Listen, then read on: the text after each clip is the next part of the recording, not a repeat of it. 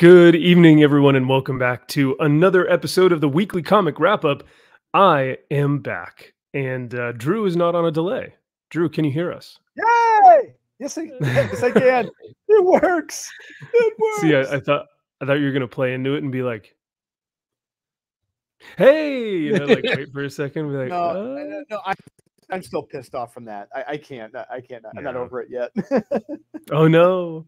Well, honestly, and so for those of you in the chat or those of you watching the show, last week we had some technical difficulties. I was in Vegas with Josh and the Nerdrotic team for our Vegas meetup. So I let these guys run the show, and unfortunately, there were some hiccups, but I can't thank these guys enough for actually holding down the fort and doing the show, because it seemed like, I looked at the comments afterwards and people were like, finally, it's about time that Kyle and Drew hosted a show on here. So, but yeah, no, I can't thank these guys enough, and I appreciate them doing that. But also, as Josh and I left, I looked at Josh and I was like, do we trust them? And he's like, they'll be fine. I was like, yeah, all right, that's fair. No, but I'm mad at you on the panel. I'm pissed. I'm like, wait, it didn't get taken down. It's close. It was close. We got a couple comments that were like, never do this again. Yes, those I love the most. And they're like, these guys are the worst. They're awful. They hate everything. They're the biggest pieces of shit. I'm just like, this is for you. I'm a nice what would that be, like a foil? Or you guys are the foil where I kind of balance it out? I don't know. I mean, hey, I shit on stuff all the time. So I think we're fair and balanced. We're fair and balanced. But I will try and be as fair and balanced as I possibly can for this Wonder Woman issue this week. But man, what a heaping pile of pretentious garbage. So it's Tom King. Yeah, well, I was like, what am I? Yeah, what should I expect? I take a week off and I come back to Tom King doing the same thing. It's like, oh, I guess he never left. So never skip a beat. Yeah, you're expecting something fun? Jeez, that's wild. Yeah. Do you guys expect Tom to actually have like character development with Wonder Woman? Like, I actually thought that maybe we'd get an issue where she progresses in her storyline. No. 8 issues in. No. We are 8 months into this storyline and nothing has happened. Like, when you think about it. She started a war with the United States military, and nothing seemed to have come of that. It was just like, all right, we'll let it slide, I guess. Killed who knows how many U.S. soldiers. Yeah. Mm-hmm. Yeah. What has happened to all the... that was one. Actually, I think that's my favorite issue so far. Like, and then what's happened to all the Amazons that were deported? Weren't they being like deported because they were all terrorists, deemed terrorists? Like, what's going on with that? No. And isn't that other Amazonian girl, Emily? Isn't she like running rampant, killing everyone? Like, wasn't that what the big issue was? That's kind of what started the whole thing, right? Yeah. Yeah. Good point. Your point. The lasso of lies is it's concocting all of these made up stories, I guess. Sure. Yeah, he's orchestrating it all. It's I don't know. Beyond me. You know what? He's just writing at a level that I can't comprehend. We're all fucking stupid, so you know what? I'm okay with saying I don't understand it. Apparently. You don't get it, man. It's deep. Yeah. Deep. It's so prophetic. Yeah. Well, no, seriously. I other than talking about, as much as I despise talking about some of these books, I legitimately missed out last week on Friday. I was like, damn, I'm bummed that I don't get to actually stay, for the show. So I'm excited to be back. So and then it immediately went away when you're like, oh, I'm in Vegas. Never mind. I was like, what am I talking about? Yeah. I'm gonna go hang out. Like, I'm literally gonna leave this little hotel room. I'm gonna go hang out with Kelly Jones, Gary from Nerdrotic, Josh. we're all gonna go out and have drinks and go get dinner. Like Quarter Black Garrett, we're gonna hang out with Ryan Kinnell and like all these, you know, fun personalities, X-Ray Girl and everyone. Why am I upset that I'm not here? But yeah. Oh well, it was a good time. Good. Yeah. Speaking of which, thoughts and prayers though, and you know, for those of you who don't know, potentially Chris Gore actually at the meetup. I think it was one of the first nights, Tuesday or Wednesday. Not only did the man suffer a stroke during one of the evenings, he had to be taken to the hospital. Oh. Seriously? Yeah. Oh, this is news to me. This is all news to me. Oh my. Oh, really? Okay. So wow. Yes. So unfortunately, Chris did experience a stroke, but the next morning he recognized that his speech was slurred and his speech pattern was off. He called his friends, which then took him to the emergency room, and they said, "Yeah, we need to run tests and diagnosis and everything." So, turns out, yeah, he did suffer a stroke, and so for the next few weeks, 4 to 6 weeks, he's going to be taking a break from Film Threat.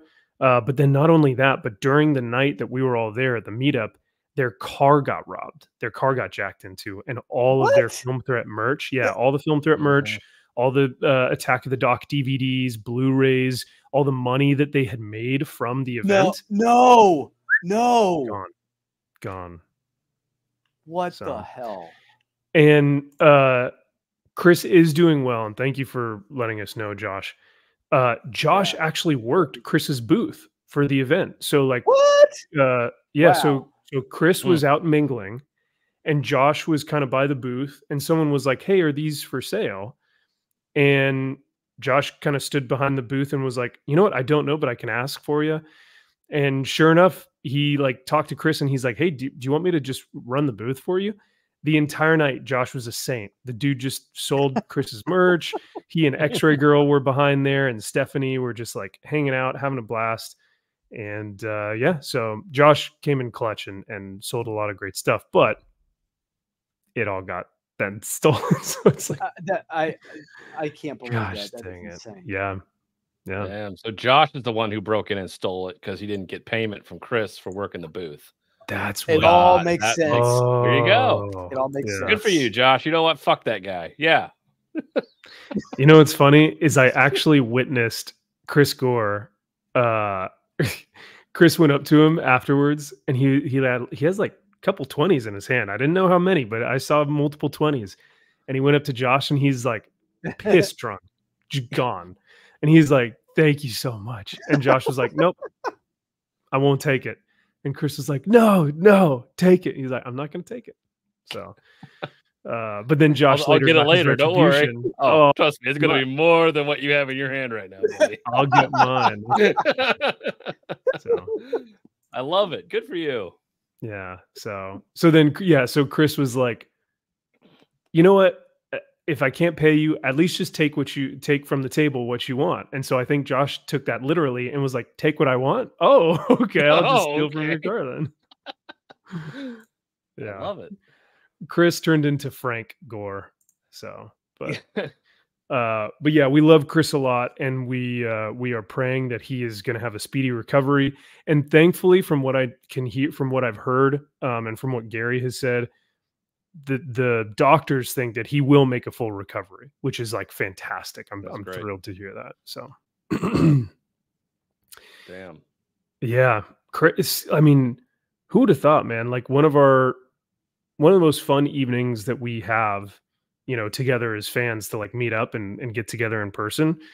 You never expect something like that to happen. So, but just to a young guy like him too, like, dude, seriously. Man. Young and active and healthy and yeah. But we are praying for him and I know that he's got a ton of support from all the people that love him. So once I got back from Vegas, which was a blast, and I know that you guys talked a little bit to Josh on Josh's stream like about the evening. So if you guys want to hear more about like the entire week, because we were there from Tuesday to like Sunday, so it was legitimately almost an entire week. So once I got back though, I got sick, of course, So shaking hands and kissing babies, you get sick once you get back. You're super famous. Everyone wants to take a picture with MVP. So I get it. I understand. Holy shit, you're MVP. I know you. Yeah. You shit on all those comic books. You with those other two pieces of shit, right? Yeah, that's me. No, they were actually like, MVP, where are the other guys? We want to meet those guys. And I was like, oh, said dang. Nobody. Yeah, right. I didn't want to throw shit at them. Yeah.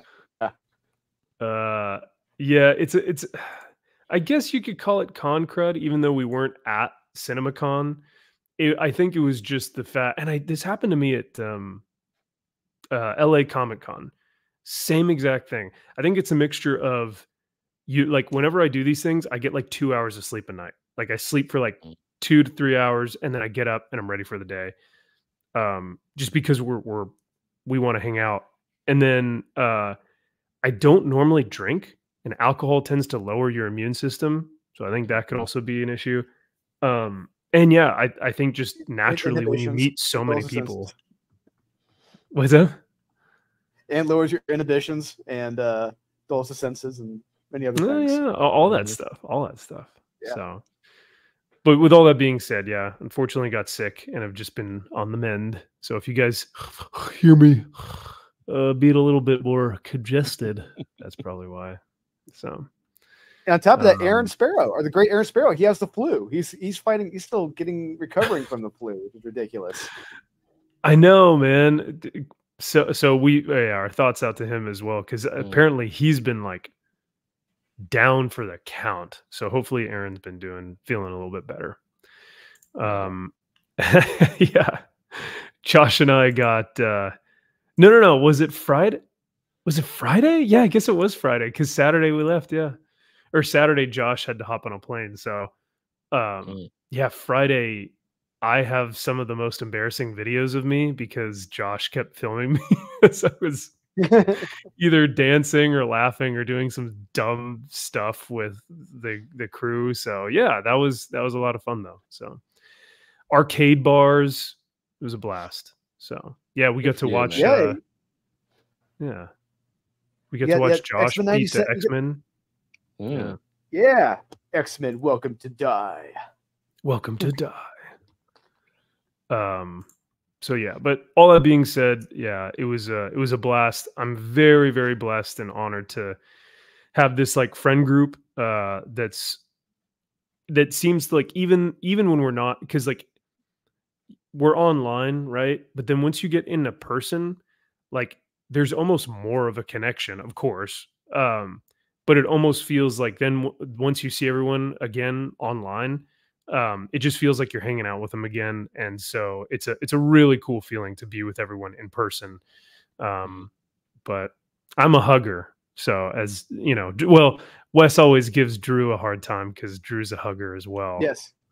It's amazing that people, I know it's not kosher in today's community, unfortunately, but Joe is surprised. Everyone's always surprised when I give them hugs, but that's just the way I am, because I'm very fortunate to have all you guys in my life. That's the way I see it. Yeah, especially in Dallas, we were giving hugs like crazy. So yeah. But yeah, so I can see Kyle being like Garth. Yeah, I can see Kyle being like Garth, like nope.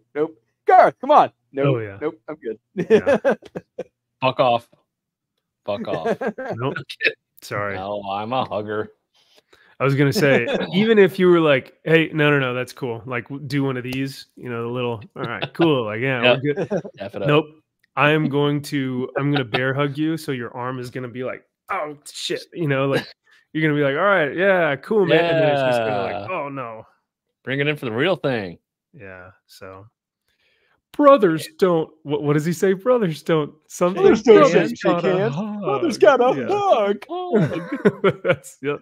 That is me at meetups. So there you go. Oh, I love it.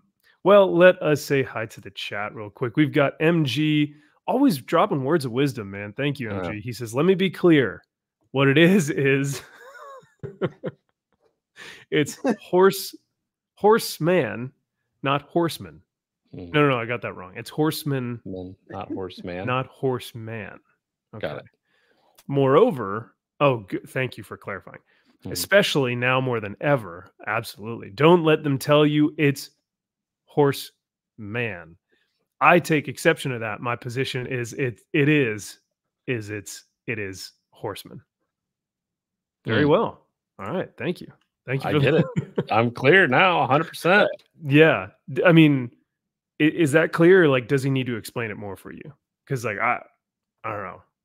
I feel like that's pretty straightforward. So I get it.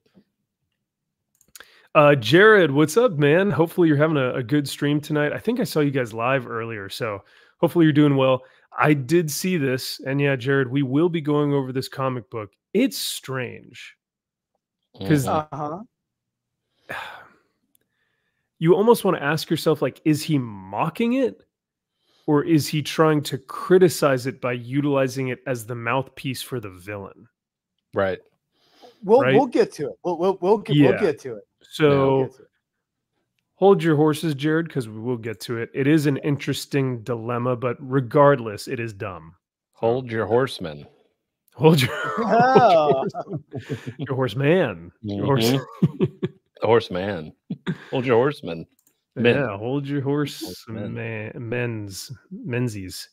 Rudy says, good to see y'all back together again on Friday. It feels good to be back together again, Rudy. Thanks for coming out and supporting. Howdy from the great state of Louisiana. Thanks for being here, Otis. Appreciate it. And yeah, thank you guys, everyone, for being in the chat, and hail to everyone who's here. Mark McGrath, who is down with MVP. You know me, brother. Thanks. Let's see. Oh, of course, Zaxx is here. But see, Josh gets the heart eyes, but we all know I get the salute. So good to see you, Zaxx. Thanks for being here, dude. Zaxx, if you want, and this is a call to all of our members tonight, right after this live stream, for our members, we are doing an exclusive review of the Dokuman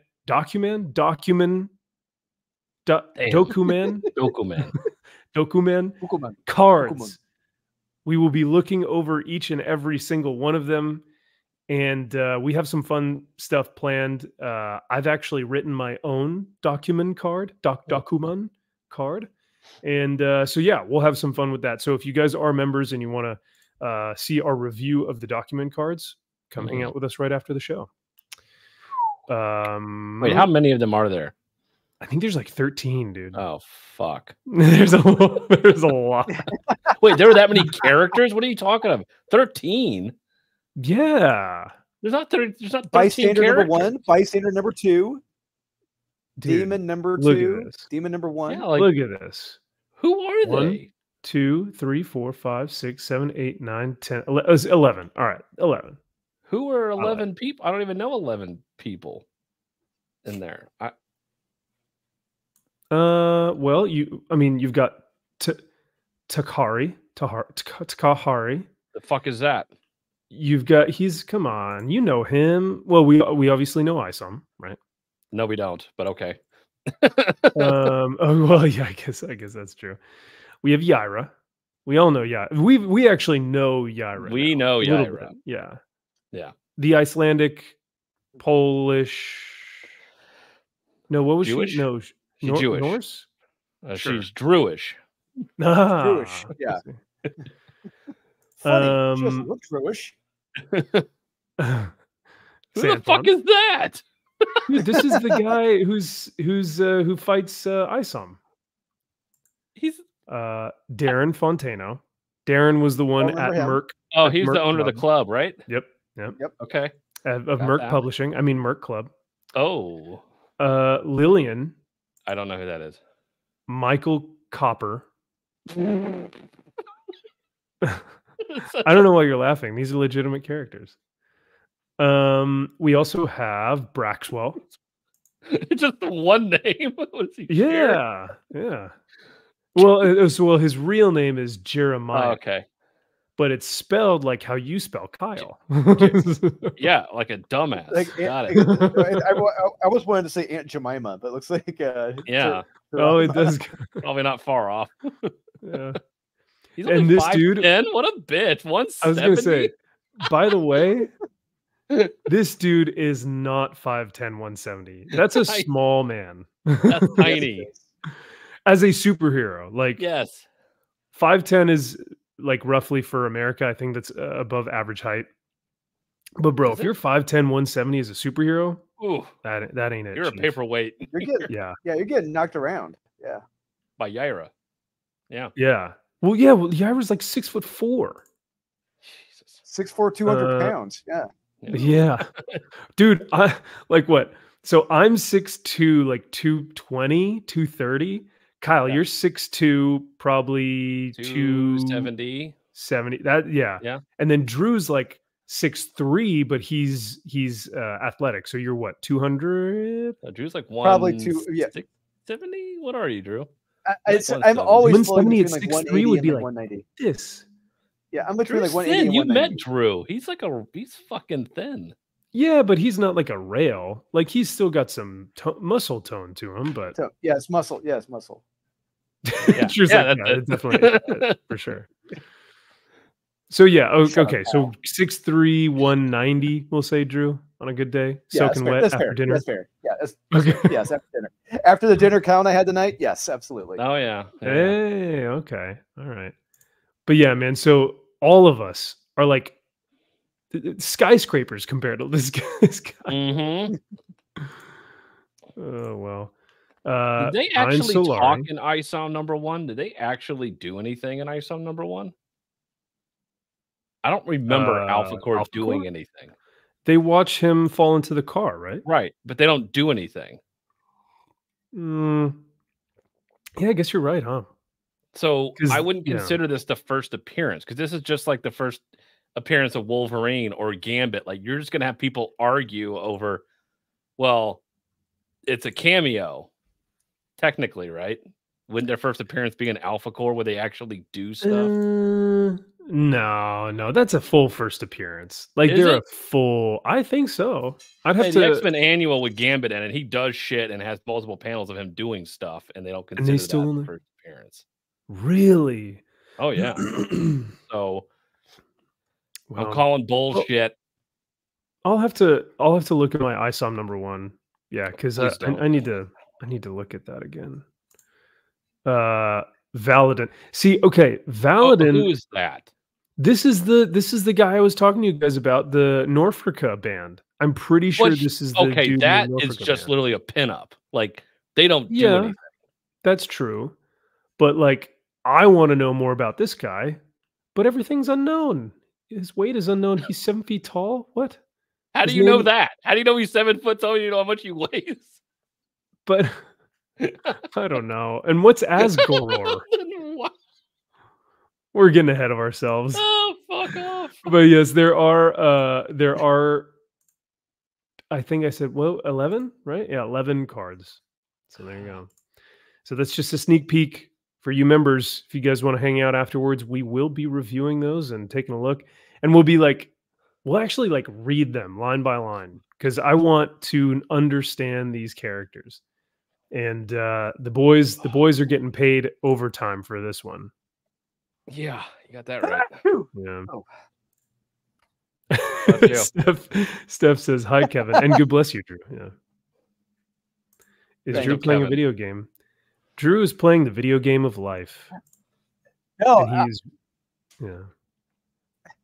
it's I'm the ultimate emulator. No, but sir, I'm talking. Let's just say I'm talking. Yeah. George St. Pierre is 5'10", would fight he's 5'10"? No way. Fight about 170. Yeah, but that's George St. Pierre. Like, when you look at Braxton in the comic, Braxton's like, he's like built. He looks like a linebacker, not like a wide receiver. Yeah, those guys cut weight, right?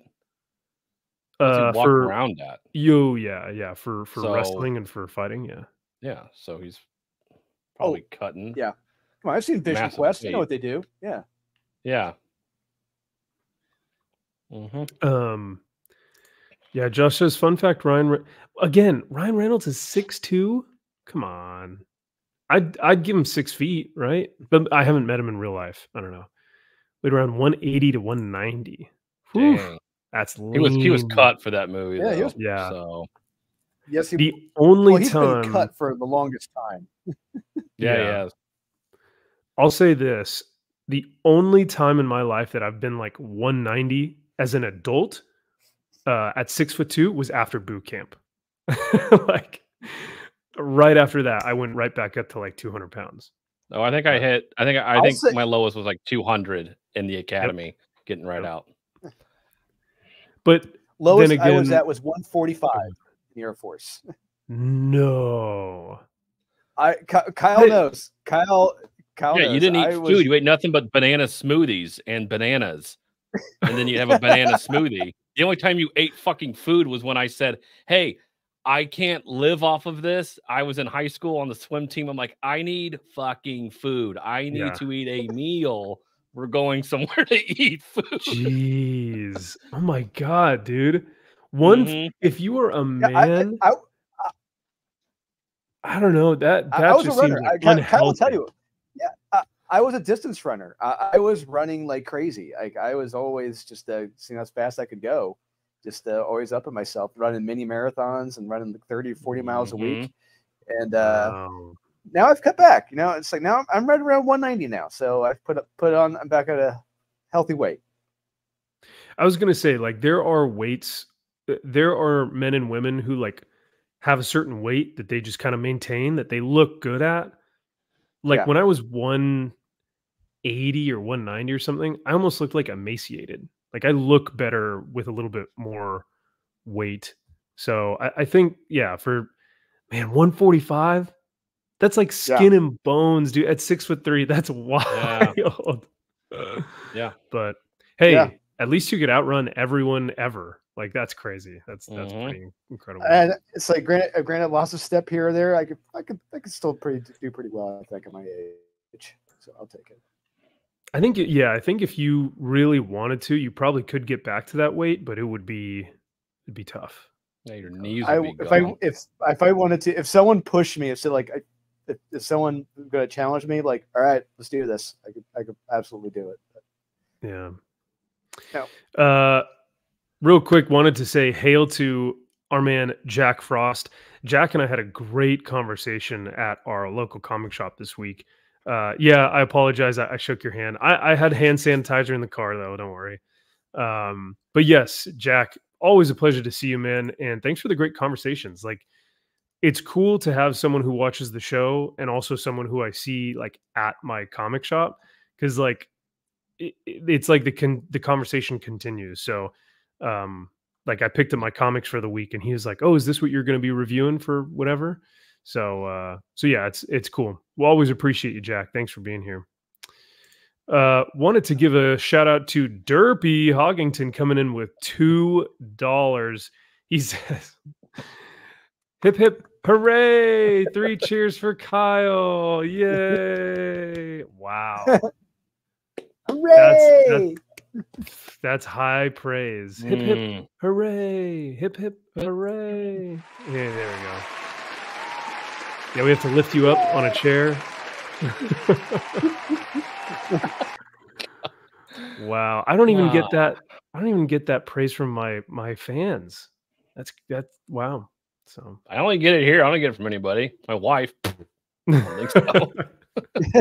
Nope. I guess that's fair. Yeah. But Derpy, thanks for being here, brother. Thanks for the 2 doll hairs. Always appreciate you being here. And you know what? Even if you have a weird infatuation with Kyle, we still love you for it. So just he's smart. He's playing the long game, I guess. I don't know. Because he's correct. Like, being correct. Yeah, that's right. Because he's like, okay, realistically, he's like, Max's channel is gonna get taken down. So who's the next one to have a YouTube channel? It's gonna be Kyle. So he's playing to your, vanity, and he's like, that tracks. Yeah. Zaxx, remember, for 23 months, dude, 1 month away from 2 whole years. Thank you so much, Zaxx. You are a legend. He says, have you reserved your lady custodes yet? Oof. Oof. Just hit me. What the fuck is that? Yeah. Ribbed for her pleasure. Yeah. Ew. Lady custodians? Like lady custodians. Like they sweep around. They sweep up trash? Yeah. Is that a thing? They're like the lady. Hello. Hello. He's not even pledged. Housekeeping. Lady custodian housekeeping. Yeah, they clean up after all the wars. They just clean up all the dead bodies and stuff. No. That's awesome. Hey, someone's got to, right? Right. I mean, why not women? Think. The fuck else are they doing? Okay. Fucking ass out there and clean this shit up. Wow. Tom King is scoffing at you right now. But yeah, no, Zaxx, I am currently writing a video. Like, I'm writing a script right now for a video, and it is taking me such a long time to get my thoughts on paper, man, because it seems like every day there's more news that comes out about it, or like I'll think of something and I'll be like, I can't believe I didn't even mention this, or I forgot to talk about this. So yeah, it's I'll be talking about it either on Max's Man Cave or in the video that I post. So it's a lot to talk about. Already I'm on page like 6. So that tells you how much I want to talk about this. So they really got you, huh? Well, there's a lot to, because it's like autistic detail where you have to like cover, okay, here's the lore, and then like here's the news that came out from Games Workshop. Here's the response from that news, and then like here's what I think. So I'm going to structure the video in like kind of a certain format that talks about everything. There's just so much to talk about. It's like, whew. Yeah. Good luck. Thank you. I appreciate it. For the most part, people do not like the change. Rightfully so. Shocking. Like, fear change. I know. Fans of something hate change. Imagine. Especially like highly autistic fans of Warhammer that like have devoted thousands of hours and dollars to this hobby, because it's not a cheap hobby. So what is? And then so they're not happy, and it shows. And I think people are just like, they've been so burned before by Marvel and DC and Disney and Star Wars and Doctor Who and Lord of the Rings and everything. Witcher. Yep. Star Trek. Yep. I think I've got everything. Wheel of Time. They're just like, yeah, no, fuck this. So where are the gatekeepers of some of this stuff? Dude, well, that's the thing. It's like, we thought as the fans, we were going to hold the gate, and we were going to be like, fuck this. We're not doing this stuff anymore. But it was actually Games Workshop. It was the corporation who came out, and they were like, nope, here's the lore change. So it's like, how much can fans... that created Warhammer, or the company that now owns Warhammer? The company Games Workshop itself, on their official Warhammer Twitter page, and in the new, like, the lore book that's about to come out, both have stated that there are now female custodes, and have always been. And that's the big thing. It's like, they didn't do it in a clever way. They didn't write it into the lore to make it actually like make sense. They did it in the most like lazy, patronizing way possible. And they're just like, they've always been here. What the fuck are you talking about? It's just like, although you've never seen them apparently up until now, right? For 37 years. Since the birth of the hobby in 1987. 1987. There has been no mention of them. So who created? Now. So did one person create Warhammer, or a company created it? So Rick Priestley, funny enough, right. Rick Priestley actually was the creator of what was called like the Rogue Trader, which was like the army book. And it had all the rules sets and stuff, which later then turned into like Warhammer 40K, Warhammer Fantasy, and all the different factions and stuff. But Rick Priestley him and a couple other guys, I think, got together and began this tabletop hobby. because it started as like models, miniatures, and the tabletop game, and then they expanded on the lore, they expanded on the models. So it started with like a few group of guys who then created Games Workshop. Have they come out and said this is stupid? They don't really. They're older now, so I don't think they really. I don't see them talking much about this stuff. I think they are like, yeah, I'm out. So you need to find them and be like, what the fuck, dude? You guys are okay with this shit? Some of them, I think we have seen Games Workshop employees that have worked in the past, like in the 90s. Some of those guys have come out and they're like, guys, lore changes, get over it. Like, you know, the hobby has to evolve to be more inclusive. And I'm just like, the hobby can evolve and it can be more inclusive without ruining established lore and without getting rid of male dominated spaces. But of course, that's who play your stupid fucking games. Like, that's who play your game. And why isn't it inclusive? What the fuck does that even mean? It's a tabletop fantasy game. Yeah. What is what? No, Kyle. I want to be represented as a alien species that it devours things as a woman. Sure, you're a gobbledygook. Congratulations.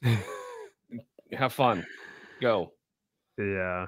But I want to see myself as that thing. So I want to be in a wheelchair, and I want to have a limb missing, and I want to be a person of color, and I want to be trans. I want to be able to select my own pronouns. We all 67 of them.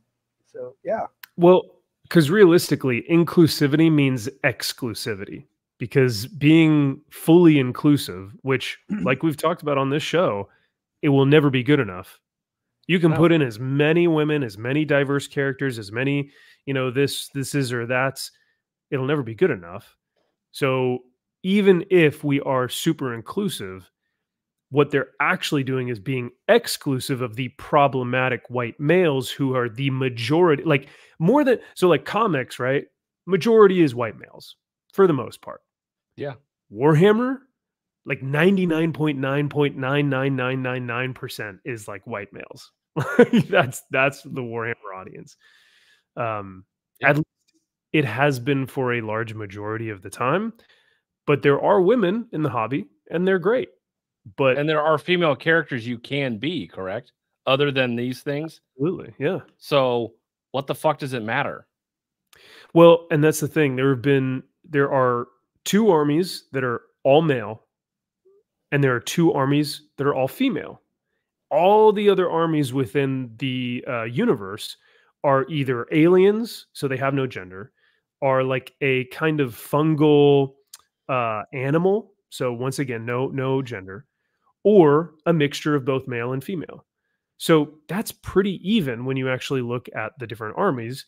But now we only have 1 all-male faction, which are Space Marines, and now 2 all-female factions, Sisters of Silence and Sisters of Battle. So if they really truly want to be inclusive, they'll do Misters of Battle and Brothers of Silence. Yeah. But they don't have women can be male characters and vice versa, right? Well, men are the best women, right? Sure.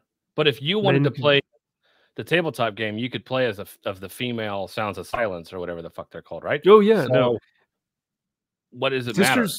Yeah, Sisters of Silence and Sisters of Battle are badass factions and really cool armies, and actually very good on the tabletop. However, they don't get as much press or lore as the male-dominated factions. But guess whose fault that is? It's the company. The company should be. Oh, got it. Oh well, yeah. I mean, men too. Yeah, you're right. Sorry. Okay. Well, it sounds like you should be writing some fan fiction for the Sounds of Freedom or whatever the fuck it's called. Sounds of Freedom. Yeah, no, I mean the Sisters of Silence and Sisters of Battle. That's the thing, is like the Games Workshop could have come out with more lore for those factions, but instead they're like, nah, we don't actually want to like try or do something cool with the females that are established. We'll just add females into this other guy's thing. It's like, if I were MVP, I'd be reacting to Drinker's 40K video today. I mean, yeah, I did watch that, and it was a great video. But I want to keep, we normally keep things comic related on. Sorry, on I was going Friday down night a show. So. rabbit hole. I apologize. We can say it for the after hours drink party, I guess. But maybe, yeah. I was just curious. No, but there we go. I know nothing about Warhammer, nor do I care. I'm just curious about. Yeah, we just know about. We know about. Yeah, we know the Colonial Marines, but we don't really know anything else besides. And we know the Xenomorphs and the Colonial Marines fight, but that's about. That's true. All I got. Yeah, no, you guys are not far off. I mean, that's pretty much all it is. That's got it. Could you imagine? See, Warhammer, I don't know much about it, and there's really not much to go off of. So I think there's some space guys that may be kind of somewhere in the universe. And as I examine them from afar, I think that they have a lot of power. And if they get more power, who knows what could happen? That's how my script would be written as a document card. So hell yeah. Yes, yeah, my video will actually be like autistic detail, dude. It's already, like I said, I'm on my like 6th or 7th like word page or whatever, so it'll be a while. So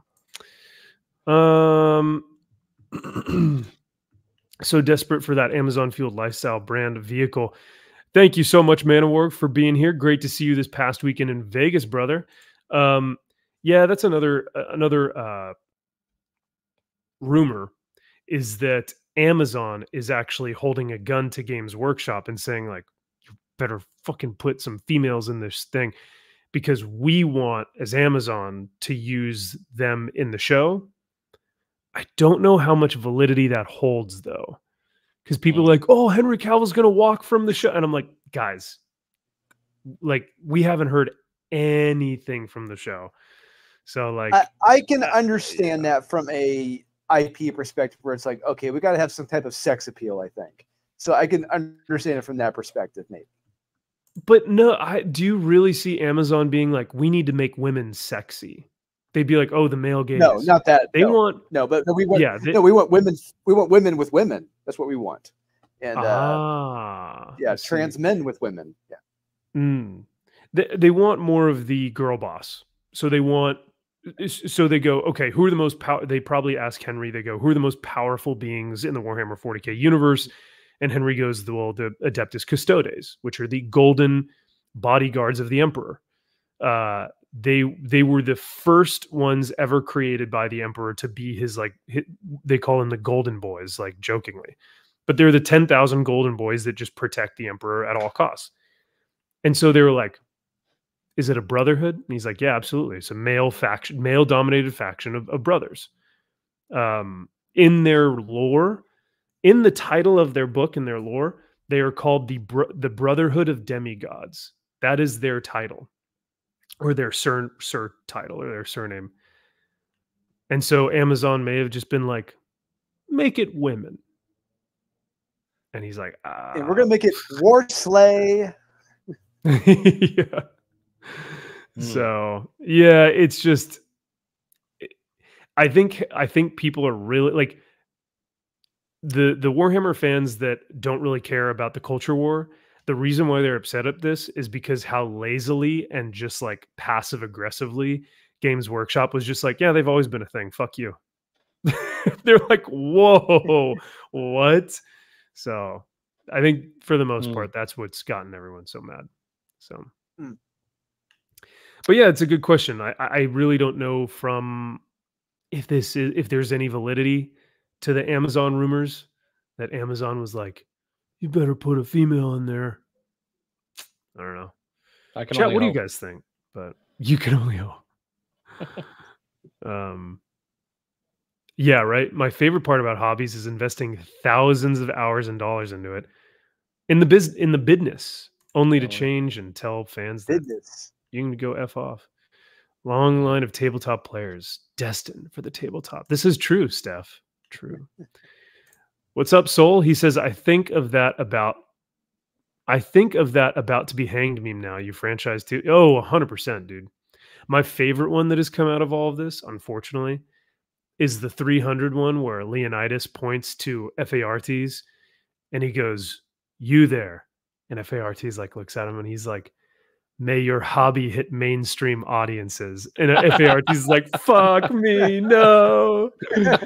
Oh god, like that is my favorite meme right now. I posted it the other day and I was just like, yes, this is perfect. It's perfect. So sad, man. You know it. Like when everyone starts talking about it, it's like, that's fucked. Son of a bitch. It's like, all right, get the gravestone ready. Where's the funeral procession? Let's go. Let's have this stuff. Yeah. And this is also the funny thing, Rhino Helix, is like the setting of 40K doesn't really lend itself to inclusiveness and diversity and representation. Like it is a hateful, evil, despicable place of people who only want to survive in like the whole setting is in the grim darkness of the far future. There is only war. There's no like, well, we should have equal opportunity for the women. It's like, no, fuck that. Whoever can kill things, just do it, you know? And so I think it's funny why people are like, oh my God, finally I can feel represented. And it's like, you want to see yourself as like a Nazi space racist? Cool, man. All right. Join the fascist regime. Come hang out with us. Yeah, sure. Why not? So is she gonna? Are these chicks gonna be like making the food for the guys on the line, or what is she gonna be doing? They're gonna be on the front. See, Kyle, they're gonna be better than all the other men. So, yeah. No, that doesn't sound very entertaining. Yeah. So they're gonna make like figures of her. Like, is she gonna? Is it one character? It's one female character that's the key to everything, or they're saying that there have been like multiple women in the ranks of the custodes for like decades. That's so are they chemically altered? Are these even humans anymore?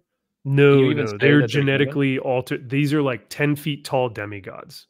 They're completely genetically differentiated. Well, they're not even men humans anymore then. Are they androgynous or are they just things? Well, that's kind of why people go like, oh, well, who cares if it's women? Because by the time they're changed by by the process of becoming a custodes or a space marine, like it wouldn't even be male or female at that point because you are just now this like demigod like creature, this being that is greater than any human existence or superhuman, right? But the process of making these men is one that it is like you have to be 1% of the 1% of the 1% of the population. And so what people argue is that most likely the emperor would have chosen men due to their physical prowess. And if you are 1% of the 1% of the 1%, it will most likely be a male. Not as like a sexist thing, but just biologically. So that's how that kind of rationalizes out. But yes, there are a few factions that are like, by the time you're done with your genetic enhancement, you have male features. You resemble that of a male person, but you know, some of them have already gotten their balls chopped off. So, do they fuck? Are they banging each other? The Space Wolves do, because the Space Wolves are a bunch of furries. So, but not the Immaculate Magi. What are they? The consigliaries? What are they called? What is it? The Sisters of Silence? No. The guys. The the Adeptus Custodes. God damn it. Yeah. So like that, whatever that thing is. Those guys, are they like fucking everything like that they come across because they're just the baddest of badasses? And no, their sole purpose in life is not to be taken by a woman, not to be, you know, their sole purpose is to protect the emperor. That is they are born and bred and they eat and sleep and do and shit and do everything to protect the emperor. That is their sole goal in life, and to survive against the hordes of chaos and alien scum, Xenos, you know, filth. So, all right, dude, you think they have time for these OnlyFans hoes? The custodians and the Space Marines are like, away from me, wench. I do not wish to be horny anymore. Damn. That's what they say. Okay. Oh, but yeah, they don't. They don't do anything with women. They're not into that. Well, that's not fun. Never mind. I thought they were cool. You thought that they were fuck boys just going around Hell villages like just a fucking bat, just taking everything and just hearing lamentations of their women. Like I just want fucking Conan's just raping and pillaging and plundering and just that's what I wanted. That's my lore. Yeah, you fuck with my lore. Hey, well, there you go. You've created your own lore. There you go. So. Yeah, Rizal, this might be kind of cool. I know actually quite a few ladies in the Warhammer content space, entertainment space, that are not cool with this. So I could reach out to them. I know 2 off the top of my head right now that I know are not cool with this that I've talked to. So actually 3. Fuck, man. Yeah, and see, that's the thing. It's like I know 3 women right now I could call on my phone that all would say, this is pandering nonsense. I don't want this, and I'm not supporting GW anymore. How is that? How is GW making this an inclusive space for women? It's beyond me. So for their Twitter bio, yeah. And then go check who are the top shareholders of GW stock. The usual suspects. Yep, that's the thing. Man of War. That came out like quite a few days ago, actually. So. Something we kind of, that's the weird thing is like GW has kind of had hints of this for a while, but this has been the biggest just like FU change where they were just like, they've always been there. So that's why I think people are really up in arms. So, now a lot of the women who play are dudes. I have seen a couple of trans individuals, playing Warhammer. Yeah, right. Well, see, this is what's so interesting. Games Workshop, if they were going to do this, they should have done this like 5 years ago, 7 years ago. It's 2024. You're late to the game, GW. No one's going to take this shit anymore. No, so, you could have cashed in. 2000 and late. Yeah, it really is. So, I mean, they are kind of army men toys. So. But they're literally cool, what they sound like. That's what they sound like. Yeah. What's up, Al McNeil? Good to see you. Yeah, Sisters of Battle are pretty cool. Yeah, so chat, thank you guys for your input in this. Because like I said, I will be doing a video of this. It will most likely come out next week, like late next week. Because as I said, this is like autistic detail where I'm just trying to document everything I can. So this will be, I'm excited about it. It's going to be a really good video, but I just wanted to give you guys kind of my thoughts before I actually drop the full thing. So have y'all noticed that when Mac's trying to make a point, he does the politician point? Do I do this? I don't do this. Is that the politician point? You do the Bill Clinton? Oh, no. That's the Bob Dole. He's doing the Bob Dole. Bob Dole always called a Bob Dole. Well, does he have the thumb around? No, the politician thumb is on top. It's like this. Yeah. Bill Clinton, I remember. I think Bob had his thumb around his fist. Yeah. I thought Bob Dole always had like a pencil or pen. Yeah, he was holding a black pen. Bob Dole. Yeah. Always holding a black pen. Bob Dole talks about Bob Dole. Yeah. Huh. I think I do this. I go, this is what I'm trying to say. Damn, when I'm pointing in your chest. At least you don't do the knife. Yeah, chat, you can feel me like just right in the sternum here. I'm like, listen here. But Steph is funny because she always notices my little quirks. Rudy Taitague for a member for 17 months. Thank you so much, man. I appreciate that. Woo. He says, hey, Max, am I recalling correctly that you were looking for Punisher 30 Holy War in my LCS and found 3 copies? Damn. Hell yeah, man. Well, yeah. Whoa. Pick them up, grab them. Those are beautiful books. And we got to read those with Mike Barron himself 2 weeks ago. That was awesome. That was good. That was a really fun time. So, let's see. Sorry, I'm just making sure I got everyone. But yeah, so like I said, chat, sorry if I didn't get a chance to. He is here. Sultan of Soup. He is here. Good to see you, Eric. Hey, and Eric, congratulations on, he just got monetized, right? I think so. Sure. Congrats, Yay! Cheers. Mazel Cheers, Eric. tov. Mazel tov. Yeah. And Moker says, absolutely. I should be doing this. This is congratulations. Yeah. Eric. Yeah. That's a Nixon point. You can do this one. You can do like the snapping point. Do the Whoa. Listen, because you get their attention with the snap, and then it's like, whoa. Yeah. Oh. Our training instructors would do that in basic training. Like, have you lost your freaking mind? Do that right in front of us. Like, I'm there. Time out. What the hell are you doing? Steph, now I'm going to watch this back and I'm going to be like, okay, you're lying. You're lying. There's no way. So Clinton did the point with the bent index finger. How does that work?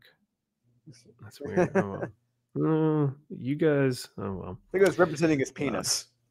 Yeah, I think so. Oh, no. He was working on a curve. Some. And we've got Nerdy Girl in the chat as well. Thanks for being here, Nerdy. All right, what comics are we mocking tonight? And Aaron Sparrow. Got some good ones. And Aaron. Aaron is here as well. Aaron, hopefully you're feeling better, brother. So yeah.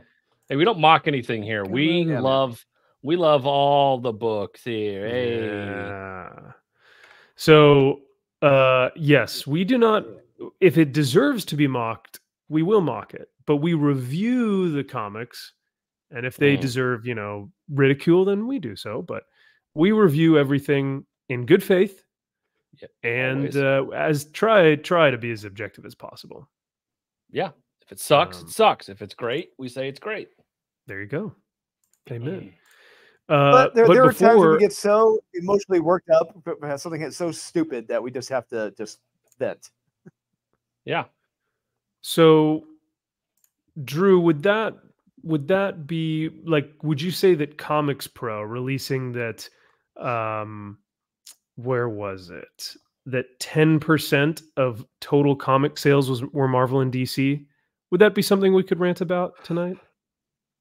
Oh, it's fantastic. I mean, how could you not rant about that? I mean, that's how it should be in the industry. Only 10%. Yeah. 10%. 10%. Let's see. Or no. Sorry. So that's this article. That's this article. That's graphic novel sales. Marvel. Let's see. Marvel and DC combined are less than 10% of the book market. The big two. The big two that were the American book market should be revolving around. Market, like so of all books. Of like graphic novel sales. So this comes from The Beat. This is written by, is it Rich Johnston? No, it's Brian Hibbs. No, is it Heidi? Brian Hibbs. I think it's both Heidi and Brian. They tag team. They put their heads together and came up with this brilliance. Yeah. But they said Dogman, of course, was the best-selling graphic novel. But from what I remember reading, this is a article about graphic novel sales. So they said that the big picture is that of the 45 million graphic novels sold via BookScan, which is the the software used for bookstores, comic shops that like once you scan everything in, it puts it into data. Yep. 50%, 49% were manga. Half of this were manga. Okay. Kids comics were 38%, so let's say 40. Okay. And the remaining 5.9 million sold were primarily aimed at adults, around 13%. Which means that Marvel and DC combined are less than 10% of the book market when it comes to graphic novel sales, based on the software BookScan. And what has it been in the past? That's a good question. Yeah, because when you look at down, has it always been 10%? Well, if you look at in terms of like down, in this article, it talks about comic book sales comparatively from 2022 to 2023. And if you look at those sales, it said 54, so almost or more than half of retailers reported gross sales of 300,000 or less, while 18% of retailers reported gross sales of 1 million. Overall, sales were down in 2023. comparatively to the previous year. The majority of comic book stores, 69%, reported lower gross sales in 2023 than in 2022. That's 70%, or roughly 70% of stores said that they made half as much, 54%, from year to year. And then they go, a bright spot though is that 22% of stores reported higher sales. Oh, so you mean when these stores closed and everyone else had to go to the 21 or 22% of stores, those then reported higher sales. Yeah. So that's good. Yeah, I like how they're like, but there's a cherry on top. 22% of stores. Oh, you mean the ones that like stayed open? It's but there's a nugget of corn in that pile the of crashing shit. market. It's flipping it over and be like, no, it's actually going up. You see, like, oh, that's great. See, if we take this chart here and turn it upside down, we're actually doing well. Oh, oh my God! Everything's up to the right, fellas. We're good. Woo! Hey, look at that. Yeah. So yeah, it says when comparing 2023 sales to 2019, fewer stores experienced sales decline for that period than they did from. Oh wow. See, because like when I think of 2020 and 2021, people had those checks, right? Biden bucks, and so they were probably just like buying. But this is actually saying that fewer stores experienced a sales decline for that period, 2019 to 2023, than they did from just this past year, 2022 to 2023. Where are they getting these numbers from? The other big part, I mean, we have knowledge of economics. I mean, inflation is up. Inflation is up a lot compared to 2022, 2021, 2020, and 2019. We had like next to no inflation when Trump was in office, and that inflation has gone up severely. And basic household items, basic food, gas prices have gone up. And unfortunately, it really comes down to wants and needs. And comic books are a want; it's not a need. Absolutely, man. It's entertainment, right? Hey, JK. Yeah. It is. And we also got Kaiser Jose. I didn't see you there. It is not a necessity, like you said. It is a want, not a need. And when the economy does this, when it dips, people really begin to like hang on to their money, and they start saying, like, I can buy comics anytime. I don't need this, right? Realistically. So, but yeah, and I think even when you look at, let's say, so it said a bright spot, however, is that 22% of stores reported higher sales. Is that higher comics sold? Like, is that number of comics sold? Or is that... We don't know. That Funko Pops, is it Magic Cards? Is it Dogman? Is it is it porn? Who knows? Well, it's like, what do you mean higher sales? It's like, well, I made $5 more this year than it's like, oh, well, that's higher sale. We're going to count it. It's like, and where are these numbers coming from? Like, you're just fucking throwing out percentages. It's like, of what? Like, what do you, I don't understand this. Like, you're trying to skew this somehow, but I still don't understand. It's always a positive, Kyle. This is not a negative. Come on. Yeah. But I thought comic sales are very difficult to track, but yet they seem to be doing a pretty good job of saying, well, this is 54% less, and this is 22% higher, and this is 74% less, and this is 32% higher. It's like, well, of what? Right. And no, that is a good question. Like, where are we getting these numbers? Where are we getting the statistics of this from? Like, what point of sale software are they using in comic shops to determine this is how much and like, is it in every comic shop?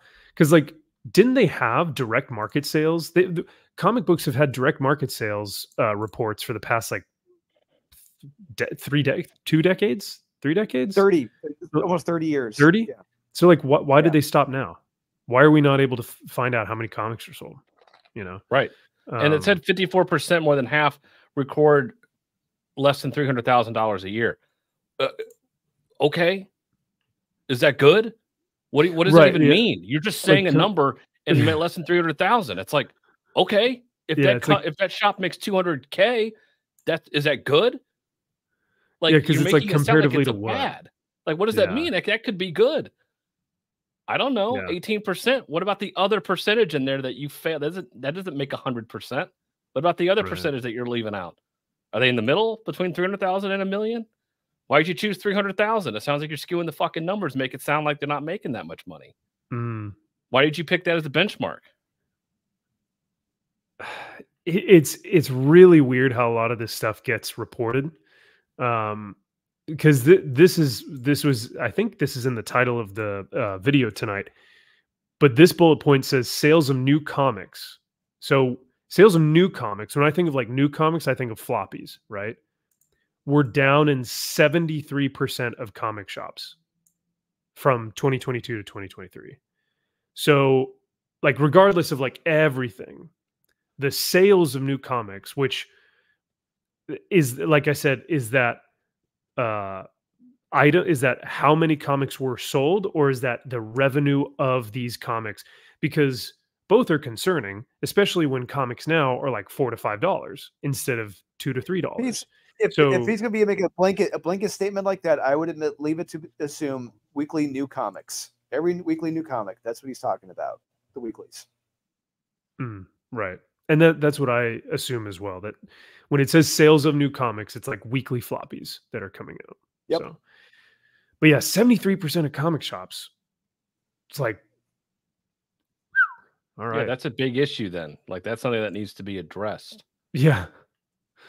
But we will never get direct statistics on this in terms of like, okay, we know that sales are down by this much, but we won't actually say how much. Like they won't say Wonder Woman is selling 10,000 copies. Like we don't actually know, or they won't release how many copies something is sold. Exactly. For the most part. Which says sales of new comics are down in 73%. It's like, okay, but you have to go into the nitty gritty that you can't just say, well, sales of new comics are down. It's like, right. Well, okay, but which ones are selling and which ones aren't selling, or is it all the fucking variants you have? Like, I don't, that's such an arbitrary thing and such a giant net to cast. It's just like, well, all the sales are down. It's like, okay, you're not helping. Well, so Josh says we had numbers because Diamond was the only distributor, but isn't Penguin Random House, like, aren't they part of Scholastic? And Scholastic is really good with their numbers. Like, they know to the single issue of book that they print or sell. So wouldn't Penguin Random House be good about that stuff? I don't know. But I think with Penguin Random, they're only Marvel and some graphic novels. Yeah. It would be a good start, though. I mean, I think your boy Zach was saying, like, all it would take is for like distributors to like hop on a Zoom call one evening and just be like, all right, here's what we're going to do.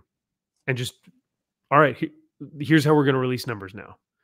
Like, maybe it's not that simple, but I just feel like it needs to take one good meeting to be like, let's all get on the same page. Right.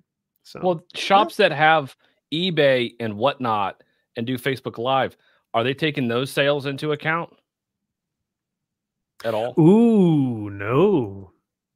But, well, I mean, those would count as new comics. If most people sell new comics, they're not scanning them. So how would they know how many of a copy of something is being sold? And the this book scan software, do you guys remember who was it? I forget who actually said that, like, in comic shops, maybe it was Perch, but he was saying out of the comic shops that are still open, only like 10% of those comic shops have this book scan software. So really, when we do get statistics, it's coming from, those shops. So it's not even a definitive 100%. These are what the comic shops are showing, but we can get a good understanding because of that. I don't know. So can you? Is that a good sample size? 10%? Sure. No, I'm kidding. Yeah, good enough. We could just say stuff's down 78% of the 10%. Yeah, right. Oh my God. But yeah, no, I believe this, Josh. He says, my LCS owner at the comic retail groups are panicking because of how bad their numbers are. And that's sad, man, especially with like Josh, your guy seems to have a cavalcade of like back issues and like really great books. And so for him to say like, yeah, we're not doing well. Whew. Now, Jack Frost, if you are still in the chat, I mean, Jack and I go to the same LCS. Oh, here he is. Comics are long-term commitment in what has become an instant gratification world. Yeah, that's also true. But Jack, I don't see our comic shop here in SoCal. I don't see our place doing that poorly. Maybe it's just because it's one of the few that actually like, you know, our guy who runs the place is like always on point, always has the books that we want. He even like, he'll take a book from that week's poll and he'll be like, hey man, I thought you might like this. And he'll like suggest us things. So he's really good about that stuff, but we've been buying from him for like 20 years. So like we know this guy and we know the shop very well. And I don't know if a lot of other people have that sort of connection with their LCS. I don't know. Yeah. But I mean, I'm sure even my LCS, I'm sure he even knows like, you know, damn, our sales are down. So what are we going to do to help? Has really considered what he buys because of shelf copies just sit around the store for the most part. Yeah, 100%, dude. And I'm sure that like Ryan is a smart dude. He's been doing this for a long time. So I'm sure he knows what his audience wants and what they don't want, I think. So he's not going to buy Superman versus the Radio Shack calculator in bulk. But Key Collector said it's the first appearance. So I had to buy them all. Well, Key Collector's always right. Kyle, where's your keys, Kyle? Key. No, they're downstairs. Oh, I thought I had Key. one. Jared says, question, what is it going to take before the retailers say enough? What do you guys think? Kyle, Drew?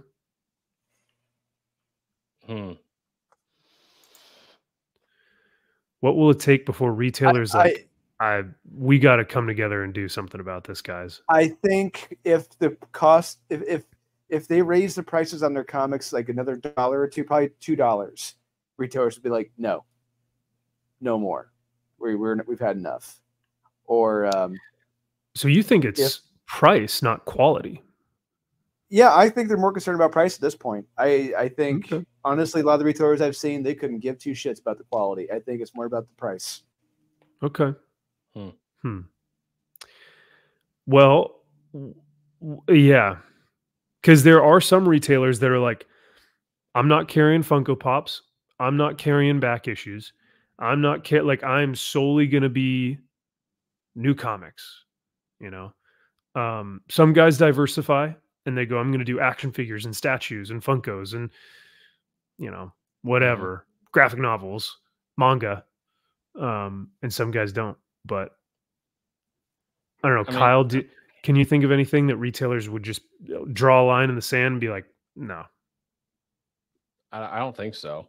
I think they'll just take whatever they get. Yeah. I mean, see, yeah. I just feel like they're just gonna be like, okay, fine, we'll do it. We'll be pissed. I don't like it, but I'll do it. It causes you to have to think outside the box, and unfortunately, you know, that's tough to do. As for some business guys who've been doing this for a long time, it's like, well, you do have to diversify a little bit, and it's scary. It does make it very difficult, and change is very difficult, and some of these guys kind of probably have to. Kaiser Jose says, can comic books survive if the big two played it by Miller's ideas? Kaiser, the only way that the big two will survive is if they listen to Mark's ideas. Like, it would help. It's not can they? It's if they do, they will survive because like all Mark is really offering is saying like, hey, put really good creators who are still alive that are like legends within the industry. Maybe we should get them on some of these books, right? And people are like losing their minds. They're like, no, kids don't want that. Yeah. And as long as you have those barriers in place, nothing will change. Yeah. Mm-hmm. Jack says at the shop they used to joke with me back in the day because I'd spend 50 on average per week. Oh, for sure, dude. Now weeks go by and I don't have anything new. Absolutely. Yeah, no, like I remember maybe I wouldn't do like 50 a week, but I remember doing like $100 maybe a month. Now it's $20 a month.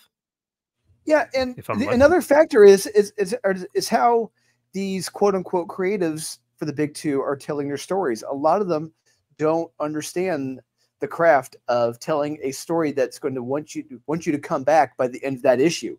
A lot of them don't know the fucking cliffhanger. They don't know how to draw a reader in to draw them back. That's gone. That skill is gone with the big two. Because you want to keep coming back. That was there, for decades, and that's been lost. Yeah. Yeah, this is I totally forgot about this, dude, but this is sad. Josh says, but we know they're not. Mark backed out of doing the Superman book, bro. That's I didn't know that. Wild. If that's the case, I never knew he backed out. I thought he was never given the chance to do it. Well, no, because remember, even Heidi was making fun of him in that interview. She was like, "Mark, you're gonna get your little Superman book," and I was like, "Girl, he does not need this book. He can drop it whenever he wants to because he's got millions right now." Mm-hmm. So. Yeah. Yeah, I did not know that. I thought I knew it, but I must have forgotten it. But damn, that's gonna hurt. Like that was their only saving grace. So oh well. Yeah. So all that being said, though, let me see. Let me read this and see if they have a way of how they actually got the information. Comics Pro, the organization for direct market comic store owners, conducted a survey of comics retailers earlier this year. So that might be where they're getting this information. With 2/3 were non-members and 1/3 were members. Preliminary results were released at the Comics Pro annual meeting, but these numbers drilled down a lot more, and the news isn't that great. Sales are generally down, and customer patterns and products sold are changing. Well, as Aaron Sparrow said earlier in the chat, yeah, Heidi believes that the reason why these patterns are changing is because people are dying. Like, not that the hobby's dying, but like people are literally dying. I mean, guys like me and Kyle and you, Max, in our 30s and 40s, we're just dropping off like flies. I guess so. I mean, it's definitely not that we want like a great creator like John Byrne to come on one of these, these comics. And honestly, I'm saying this right now. I'm going to keep preaching this till the cows come home. The minute Marvel decides, yes, we are going to officially print and collect John Byrne's X-Men Elsewin into like deluxe editions, trade paperbacks, weeklies, artist editions. When they do that, they're going to make a small fucking fortune. We're talking like, I think Last Ronin type money they're going to make. Oh, wow. But till they do, that's not going to happen. Yeah. I wonder how many people they actually got to do the survey. They don't say. Well, it says 2/3 were, of what? Well, yeah, 2/3 of those. 7? So they conducted the survey of comics retailers. Yeah, were there 5? Were there 7? Were there 10? Were there 1,000? Were there 200? Were there how many? 3. If there were 3 of them, two of those 2 out of the 3 were not members, and one of those were members. So they did tell you, Kyle. Come on. Damn. Did you not read the article? I don't understand fractions. I don't get that. Cat. Come on, Cal. It was my understanding that there'd be no math. Right. Yeah. Oh, I guess that's true. It goes on to say both graphic novel sales and periodical sales are down in the majority of stores from amounts ranging from 1% to 50%. Whew, that's a large margin. Oh, my sales are down 1%. It's like, sure. Okay. That's worrying. Oh, we're now worried, guys. We're okay. Worrying. 2024. Oh, sales are down by half. Oh gosh, now we're worried. Oh boy. But there were also some positive signs. Oh, that's good. Some shops' numbers were up.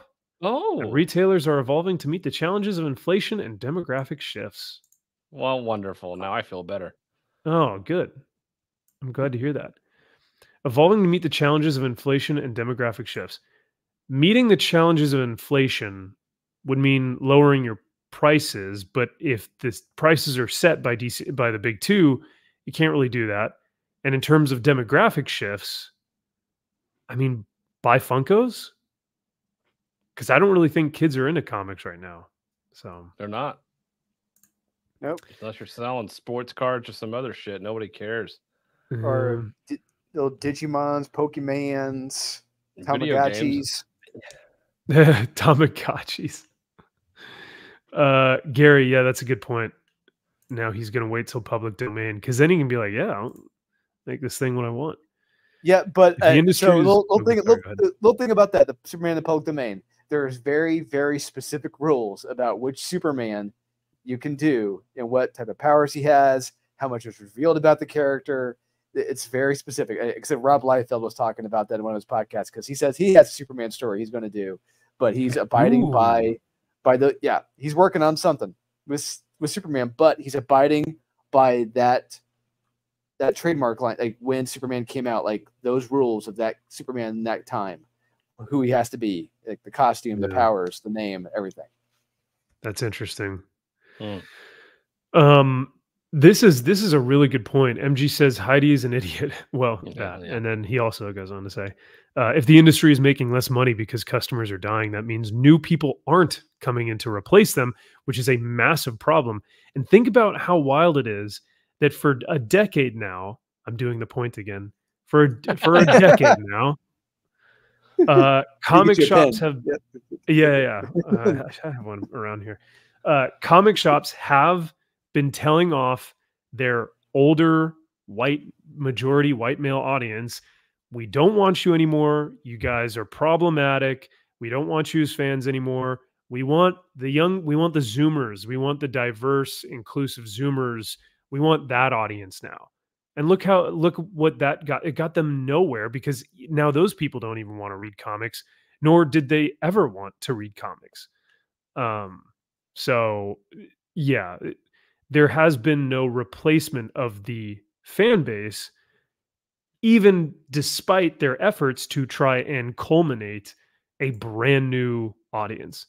So that's what happens when you pander. But yeah, it's a shame. It's a shame. Why would a kid spend $15 for 3 comics that last him an hour, if that? Some of these comics we read today were like 5 minutes. Yeah. When he can spend that same money for a month of a Game Pass and be in video games. Oh, rot your brain. Yeah. That's what they say.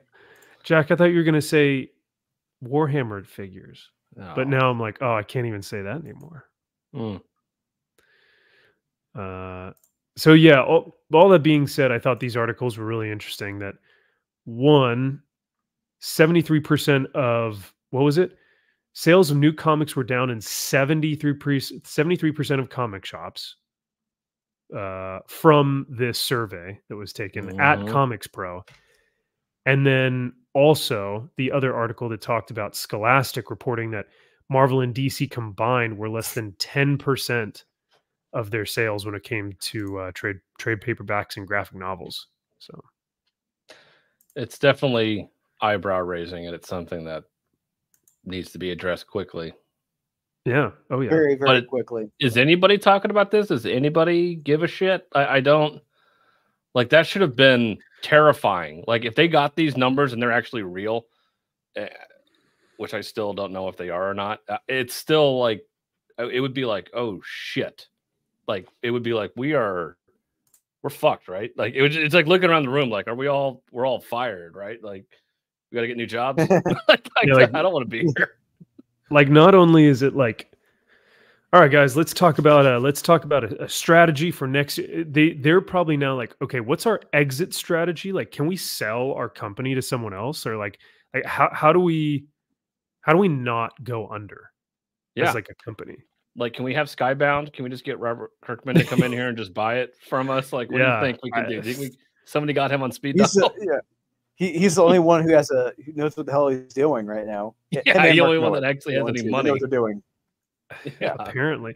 And you can. I always think it's so funny, and we see this because we read a lot of his books. But like, you can see how much fun he's having with like Skybound stuff, and how much better he writes when he's doing Skybound stuff. Because then when he's on other books, he's like, Josh Williamson. Yeah, absolutely. Yeah, yep. But then you get him on a Skybound book, and he's like, nails it. So it is. Well, speaking of comics this week, and speaking of, an industry that is, I like, your boy Zack put it this way. It's like if you took a chicken and you blend, like you took all the feathers off, you like peeled the skin off, you put it in a blender, you shredded the chicken, and then you gave it to someone. And then they started to eat the chicken meat. And then they're like, whoa, we still need that. We need to put this thing back together. And you're like looking at the chewed up pieces of like shredded chicken meat that you just ate. And they're like, you want to put this back together and make a chicken? Like a live chicken? They're like, yeah, what are you doing? It's like, that's where we're at, where it's like, how do you even go back? Yeah. How do you come back from this? Right. Yeah. And for some people, the answer is you don't. You don't. Yeah. Sad, but as Jerry would say, that's a shame. That's a shame. That's a shame. Did you guys read Nightwing? I did. No. This sucked. This was a joke. Oh, you did? Oh my goodness. All right. Well, this cover is amazing. Fucking gay. God damn, I hate that fucking cover. It is so gay. I mean, look, this is Tom King at his fun. This looks like a Heroes in Crisis page. Look at all the panels. God. It's great. This book, the whole first half of this book, it's written by both Tom Taylor and quote unquote Marv Wolfman, allegedly. I think he just wrote his dialogue. Because Marv Wolfman is an actual character in this. And he's talking about how great and amazing Nightwing and Dick Grayson is. Just pretty much, blowing him every panel. And I couldn't take it. I couldn't take it. And once again, we get teased with the heart taker, love breaker, the guy who takes the heart stealer. Blockbuster. Blockbuster. Heartbuster. Oh, I thought it was Blockbuster. I thought that was the guy's name. Ballbuster. Ballbuster. Oh. No, that's his ex-pirate girlfriend. That's the pirate ex-girlfriend. Who's in this? You guys made me think of. Y'all made me think of the Seinfeld episode where, who is it? Who's it? Steinbrenner. Yeah, he starts singing the Heartbreaker, Love Maker. Sorry, off topic, way off topic. Continue, Drew. I interrupted you. I'm sorry. But yeah, just the Marv Wolfman stuff is just blowing.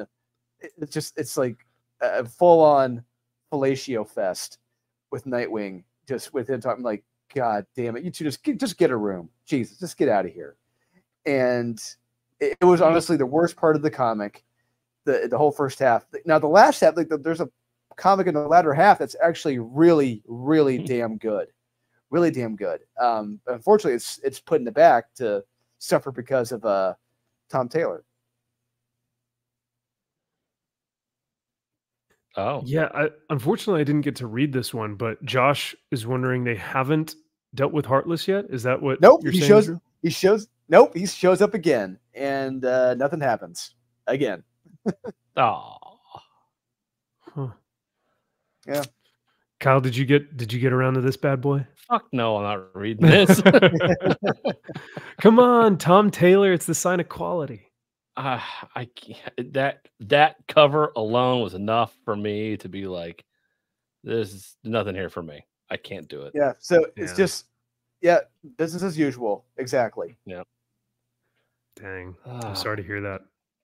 Especially, because like Nightwing is Josh, isn't Nightwing like one of your favorite Bat characters? But I don't know. Harry Potter backup? Oh, there's a Harry Potter backup. Nice. Is he fight Harry Potter? That would be Drew. Cool. Drew, you gotta tell us. That's the one. Yeah, that's the one. Yeah, Howard. Yeah, Harry Potter. He did the art in the backup story. It was really damn good. Shocking. Harry Potter. Oh, wow. All right, sweet. I'm not a big Harry Potter guy, but all right. Yeah, love Harry Potter. It's always on TV. Yeah. It is always on any channel, any time of day, no matter what I'm doing. If I'm doing something downstairs, if I'm like, doing dishes or getting bottles or something ready for little man, it's like Harry fucking Potter is always on, so I can always count on Harry Potter. Well, there are like 7 movies or something. Yeah, and something's always keeping them going. I'm just like, hell yeah, which one's coming on next? Oh man, did you guys end up seeing this? What's up, Raphael? Thanks for being here, man. Did you guys see this on Twitter? Some fan was burning photos of Tom Taylor because they were unhappy. I didn't understand the context of that. I didn't get that, but I was like, because they're unhappy with this book. This is what caused them to do it. Probably just the entire run of Nightwing. Yeah, it's more than one book. Yeah. But I mean, like, even like I would never. I mean, you guys know my abject, like, not hatred, but just my disdain. That's a good disdain for the patronizing nature of like Tom King's books. You guys know that if you've watched this channel. I would never print out a photo of the dude and burn it. That's weird. Oh, this is the other. This is Tom Taylor, not Tom King. This is the other Tom. Well, no, I know. Well, I mean, there's like Smug Tom, and then there's or not patronizing, pretentious Tom. Pretentious Tom. Tom. There's pretentious Tom and Smug Tom. Smug Tom is Tom Taylor. Pretentious Tom is Tom King. So yeah, pretentiously pegged is Tom King. Yeah, he does love his dommy mommies. Wait, so people took photo and burned of Tom Taylor because of Nightwing? Yes. Josh, is that what? Yeah, that one person. I saw a picture of it on Twitter, but I just scrolled past it and I was like, that's weird. I didn't know the context of it. So, Josh, do you have like an article or like a link or something? Did he comment on it? Did Tom comment on it? I think he quote tweeted it, and he just wrote he just wrote, "Dude, I write comics," and then comics is like in all caps, being like, "Chill, I write comic books," like that. I'm not Donald Trump. Jeez, take it easy. I mean, if I was Donald Trump, then you can burn my yeah, then that's fine. But jeez. Yeah. Oh well. I'm on your side. What? I'm one of you. Yeah. So yeah, Drew, not a good issue. Not a good issue. I just read it for the backup. Yeah, the Harry Potter art's amazing in the back. The Harry Potter art. Dude. All right. So initially, upon seeing this cover, I was like, "Oh no, we're gonna have to read a whole arc of like Batmite and Mr. Mxyzptlk and like just all the fairies and stuff." I was like, "No." I read this issue and had so much damn fun. Like, this was great. Watch it. How did you guys feel? Because yes, there are some goofy parts, but I went into this being like, "Oh, this is gonna be bad." I came out of it being like, this was one of my top books. I had 3 top books, and this was number 2. I liked it a lot. 2. Yeah. Well, there's number 1, 10 out of 10. It's almost a perfect comic. Yeah. Whoa. But this was number 2. This was pretty damn good though. Drew? What did you guys think? No? You didn't like Batmite? No one likes Batmite. Did we lose Drew? No, yeah, no one does. No, I'm just... You're stewing? Yeah. Wait, okay, wait. So we have didn't work for me. We have a disagreement here. So you guys did not like this book, huh? You guys can be honest. Like I fully understand that this is like not for everyone. No, it's not. Drew's like, nope, no. Even Gary said, I hate Batmite. Yeah. It was too much. It's too much for me. Like you said too corny?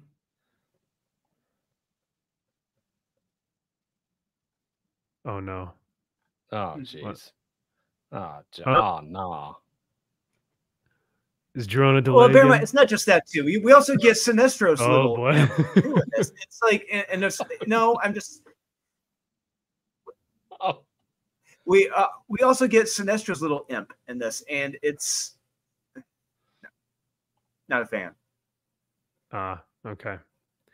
Yeah, we do get a lot of the imps in the story, so it's not just Batmite. It's Sinbite, and then we get Parasite Bite.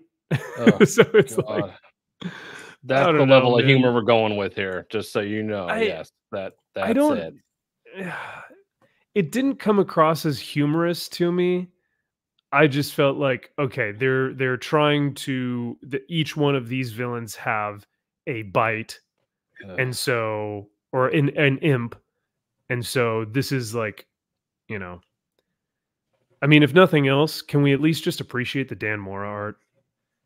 Of course, you always can. Yeah, 100%. Like just cover up these two, cover up Mxyzptlk and Batmite, and you've got a beautiful cover right here. That looks sick. It's stupid, but sure, fine. Mm-hmm. I just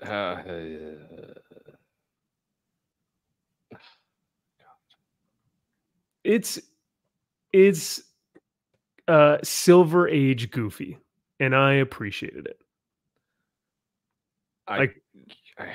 Mxyzptlk being like, do you know who you're talking to? And then Batman just giving him a look and being like, okay, all right, I got it. Like, that's not Marvel humor. That's just, hey, Batman's a badass. Mxyzptlk understands. He's not going to F with him.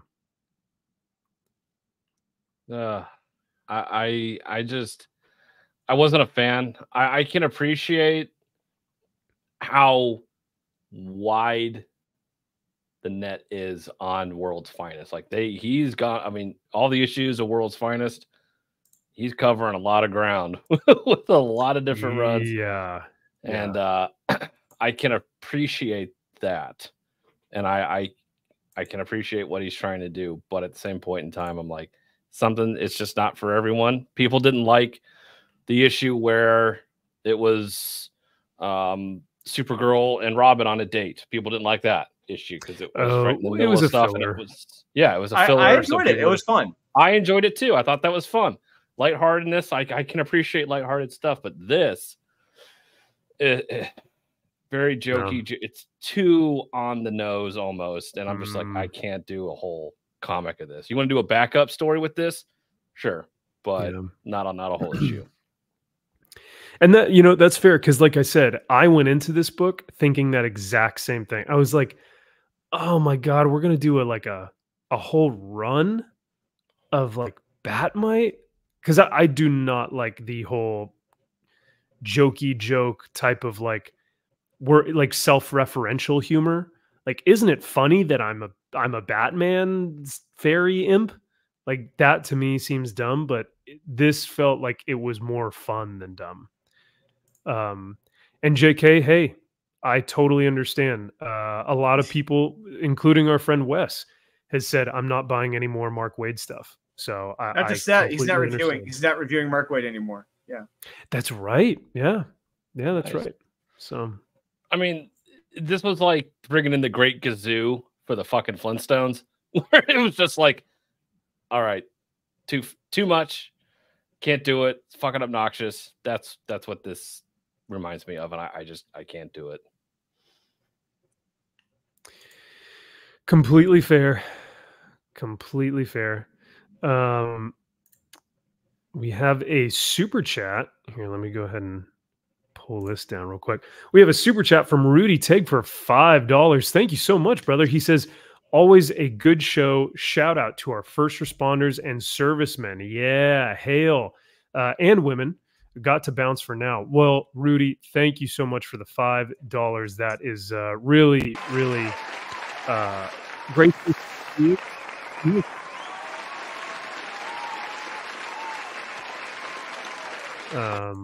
Amen to that, and hail to those guys.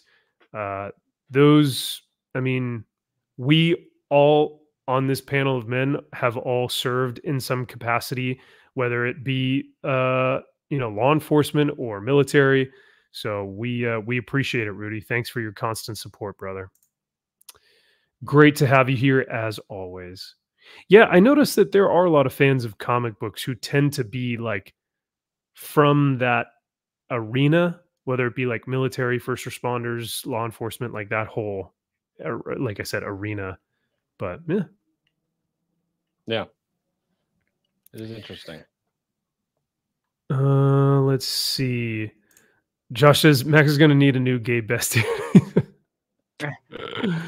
Hey, I liked it. Okay, maybe it's just because I spent a week with you, Josh, and now I'm like, this is the best comic ever. No, I'm kidding. Josh is actually super based. But yeah, like even the artwork of like Batmite, I'm like, gosh dang, this actually, like, the character design is goofy as all hell, but like Dan Mora seems to make it look like it fits. It looks good. Yep. Polish that turd all you want. Yeah, that's fair. The one thing that I did roll my eyes at, though, hold on, where is it? Because they're like, this is going to be the biggest villain ever, and he's going to try and challenge us for the blah, blah, blah. It's like, oh, it's the Joker. Yay. My eyes were already in the back of my head from rolling before, so I couldn't get that. I wanted to tear this. As soon as I saw the new 52 Batman Year Zero costume, I wanted to rip this in half. I mean, it's just ditch that shit. Get that the hell out of here. What, the Joker? No. Well, that too. But the Batman Year Zero costume, like about a panel or two up. Oh, gotcha. Yeah, this guy. Yeah. God, I'm tired of that damn costume. With the death blow. I mean, death strike. I mean, death wing. Blood. Yeah. And I'm frozen. Fuck. Oh, dude. Yeah, this is like, regardless of how y'all feel about Mixelplick, like, just this art is it's the best art at DC right now, like, hands down. Look at how he draws Parasite, bro. Like, that's the most frightening I've ever seen Parasite ever. Oh my gosh, you guys are now patronizing me. He looks good. That's cool. That's cute. It's very Toad Storms. Oh. Yeah. Wow. All right. Moving on. So I'm actually going to recommend this one. What do you guys think? Are you guys going to give it a meh? I'm just going to say skip it. I'm going to say skip it regardless of the art. Wow. 2 against 1. It now becomes a skip it. I can't play the clip in good conscience though, because I feel it, a Dan Mora book should never be a skip it. Like, at best, it should be a meh. At worst, it should be a meh. Yeah. If Dan Mora is on the art. So, but I don't know. In normal cases, yeah. Normal cases. You guys read Superman? I did. Right.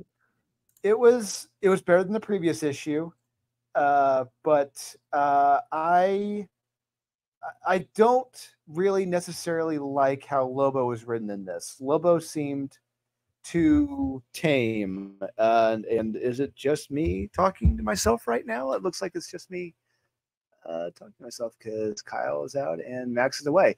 Okay, so yeah, Superman 13. This was it was good. It's all right. The plot is progressing. Art is really good, but Lobo, there's something wrong with how Lobo is written. He just feels too tame in this, because even not too long ago, if you read Lobo in Deceased, I think War of the Undead Gods, that last part, Lobo was true Lobo in that. And here it's hard to put that cool factor, that badass factor is gone with Lobo in this story. And I'm not really keen on that. It's watching both your favorite heroes, but I should say heroes, but protagonists, some of your favorite protagonists as dads who lack that testosterone. It felt like watching these two guys just lacking testosterone, and just watching these guys just ride around, just tell jokes, and it just didn't feel right. But on a whole, outside of that, it was good, I'd say. Yeah, I thought it was pretty good. So, man, you guys are going to recommend Superman and not Action Comic?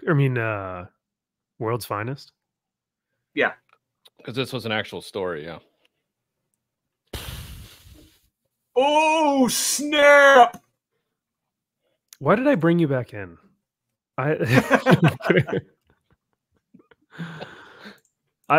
Kyle died. I'm about to kill Kyle, yeah, but no, he's not dead yet. Hey, someone's got to be the guy that says everything and be right all the time. Sorry, it has to be me. Josh goes, I can play the skip it because y'all are wrong. And fuck you. This is my channel. Exactly. You guys had the channel to yourself last week. Now it's my turn. No, I'm kidding. I had it briefly all to myself for like 2 minutes. And yeah, that was all you. I had to run to the restroom, and I didn't even see that Kyle had to dip out. So I was like, oh, I guess it is just Drew. All right. So Max, you didn't like this, or you didn't read it? I didn't get a chance to read it. Oh, Jesus. Yeah. Well, because the Action Comics last week, that's like a compendium, or what do you call it? Connecting cover. Yeah, connecting cover. Thank you. So they kind of go hand in hand. And when I saw that this was the House of Brainiac 2, I was like, well, I didn't read the first one, so I'm not going to read this one. Oh, you're missing out. This is actually kind of fun. Really? Yeah. It's yeah. Interesting. Yeah. But like I said, my only real downside to it, Kyle, you probably heard me talk about Lobo. Just he really feels like he's lost that badass factor in this. Yeah, they tried in the beginning, which was kind of fun at the bar, but then it just kind of it was kind of fun seeing Superman go kind of crazy and Lobo being like, I've never seen you this pissed off before, and I kind of like it. Sort of thing, like that. I kind of appreciated, but yeah, we didn't get to see Lobo be the main man, which is kind of what I want. That sounds cool. Hopefully we get it. Well, yeah, I mean, maybe I'll take a look at it. You should. Maybe I'll take a look at it. Okay. You really should. It's fun. The art is fantastic as well. That first Superman arc, remember when we were reading when this book first came out, and like issue 1 to like 4, we kept reading it and we were like, I mean, it's fine, but like I couldn't put my finger on like why it wasn't grabbing me. And after those 4 issues, I was like, I can't continue reading it. But then they did the Action Comics where like Superman was in a suit of armor, and it was like, this is kind of an interesting concept. So it's just like, I don't know. It just seems so sporadic with its quality that I don't touch it anymore, because I'm like, I don't know what I'm going to get. So, and that's fair. But this feels like it has some stakes to it. Anytime you bring in Brainiac and give him some balls, I kind of like it. And his tete-a-tete with Lex Luthor is fun. So I do like a lot of this.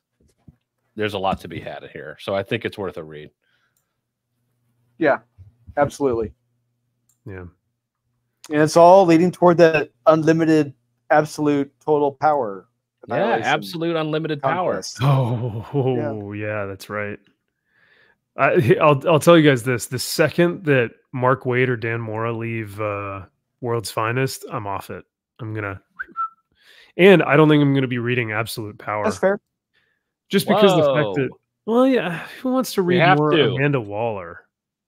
Hey, you have to. You're a comic book review channel. But well, I mean, you were read it here, but I'm not going to put it on my pull list. Did you see this? No. Did you see the solicitations? Did you see a lot of the covers for the upcoming issues of Absolute Obsolete Power? With we see like a little kid. There's like a little kid Amanda Waller girl where she's like playing with like the Batman, Superman toys or whatever. What? Yeah, it's awesome. Yeah. Oh, like she's the big villain playing with her toys that are Superman and Batman. But she's like a little girl. Yeah. Oh my god, that's so dumb. No, it's deep. You don't understand. Cool. Very cool. Yeah. Very cool. You know what's very cool, guys? Blunder Woman. Yeah. Do we save this or let's just go over it. Let's just get the. Oh, we're going for it. Yeah. Yes. Why not? Rip that Band-Aid off. Oh, we're going in. Oh yeah. Going in raw. Raw. No preparation. We're gonna raw talk this. Yep. No pre. Speaking of raw dogging, gaming. Yeah. She actually looks really good here. I'm not gonna lie. Yes, she does. So you're bending over a hot stove, but I don't see the stove. 3DS at stove, guys. Confirmed. Wow. No. Yeah, last time I checked, the stove isn't right under a sink. Normally. What? Mine's not. That would be where the dishwasher is because it's connected to the sink, and that's how you have to have those run. You fucking moron. Hey, Daniel Sampieri, what's his? Is that his name? The guy who does these art here. Sampieri. Look at this art. I mean, that's hot.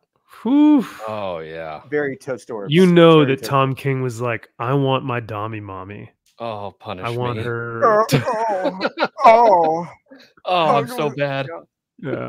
Oh, actually, sorry. What am I saying? So Wonder Woman actually looks like, though she is tied up, she looks very pretty. She's very well drawn.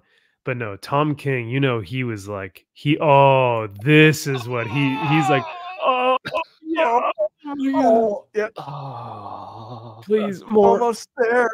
Almost there. Oh yeah, he's just loving this.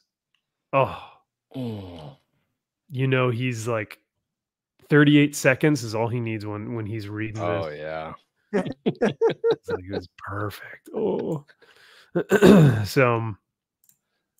But yeah, so if anyone has been online, they may have seen some articles from a couple different creators within the comic sphere that have said all right, I'm finally done with DC, boycott Tom King, boycott, everything, because they finally made they have blasphemed Christianity, they have blasphemed Jesus Christ, they have blasphemed God.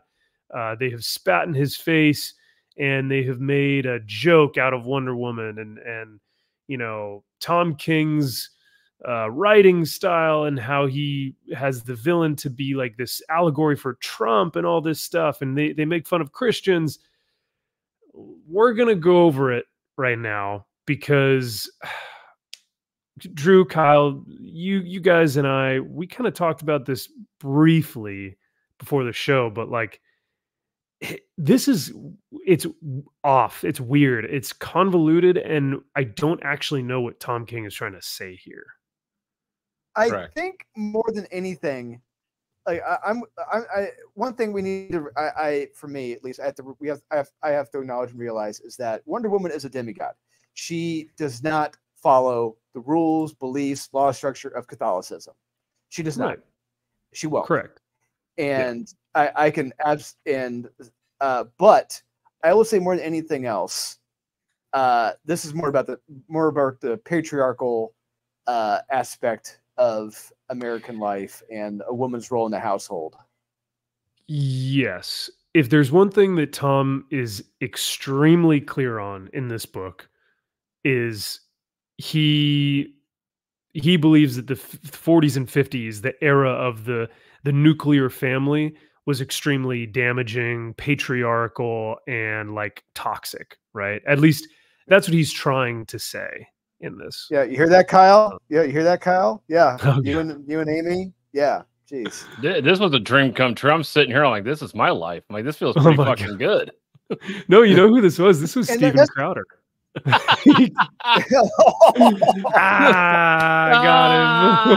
him. Got him. Watch it.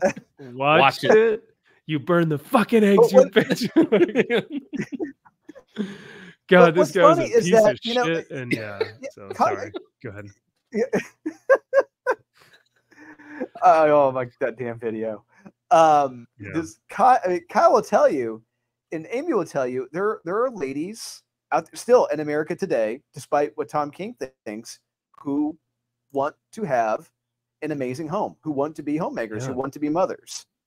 And they love to do that. That's what they wanted to do. And some of them are doing it now. And Tom, for some reason, sees that as a problem.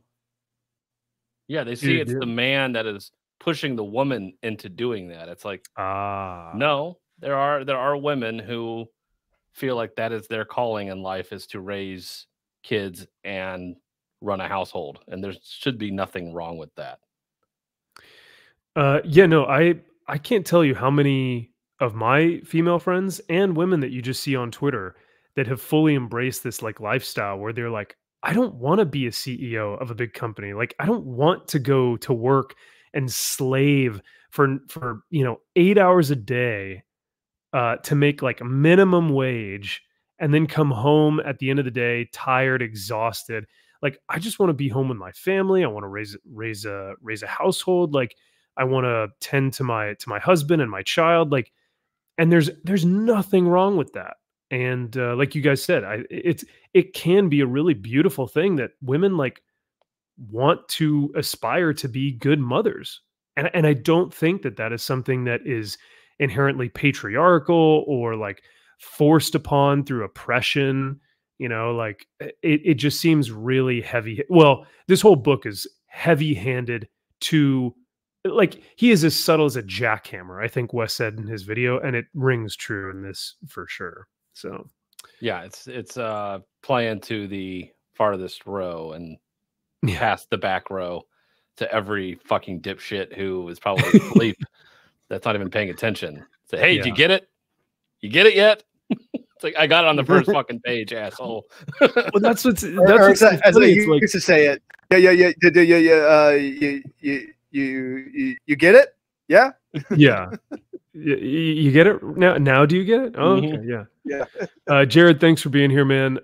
Good luck watching Rebel Moon 2, brother. Second story, Rebel Moon 2, the second story. But I do agree with you. Tom King is a hack. So, it's like, she don't need no man. It's so like, even if it was just this page, I know. we'd get it, right? We're like, okay, yeah. Yep. So she's a housewife, her husband is an asshole, cool. But this is the entirety of the book. Like, he just continues to get like worse and worse and worse. I'm gonna read some of this dialogue because it's like laughably bad. Laughably. Yes, it is. This is how I would write a comic if I were trying to make fun of this style, right? But yep. Fuck. For all her bravado, she did not know her true nature. I'm so sorry, honey. The roast's not quite done yet. Looks like the recipe said it would only take 2 hours, but something's gone wrong. She needed to be taught. And so the husband goes, just like after a long day's work, sitting down, having a cigar, he goes, I guess it's all right, dear. But you did say dinner would be ready by 6, and it is important to keep your word. I've still got to go out with the boys tonight. Don't forget. Every trope imaginable. Let's go. Put it in this guy. Oh man. And then she's like, I know, sweetums. Fuck, like, come on. This is a joke. This is a parody. God.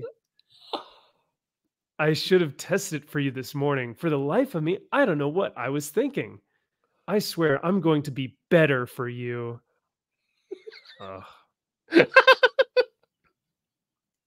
It's just so that's just the first page, and it's like, oh, here we go.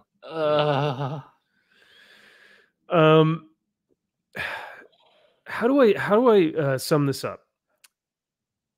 Like we said at the beginning of the stream, this Wonder Woman comic doesn't progress her character anymore.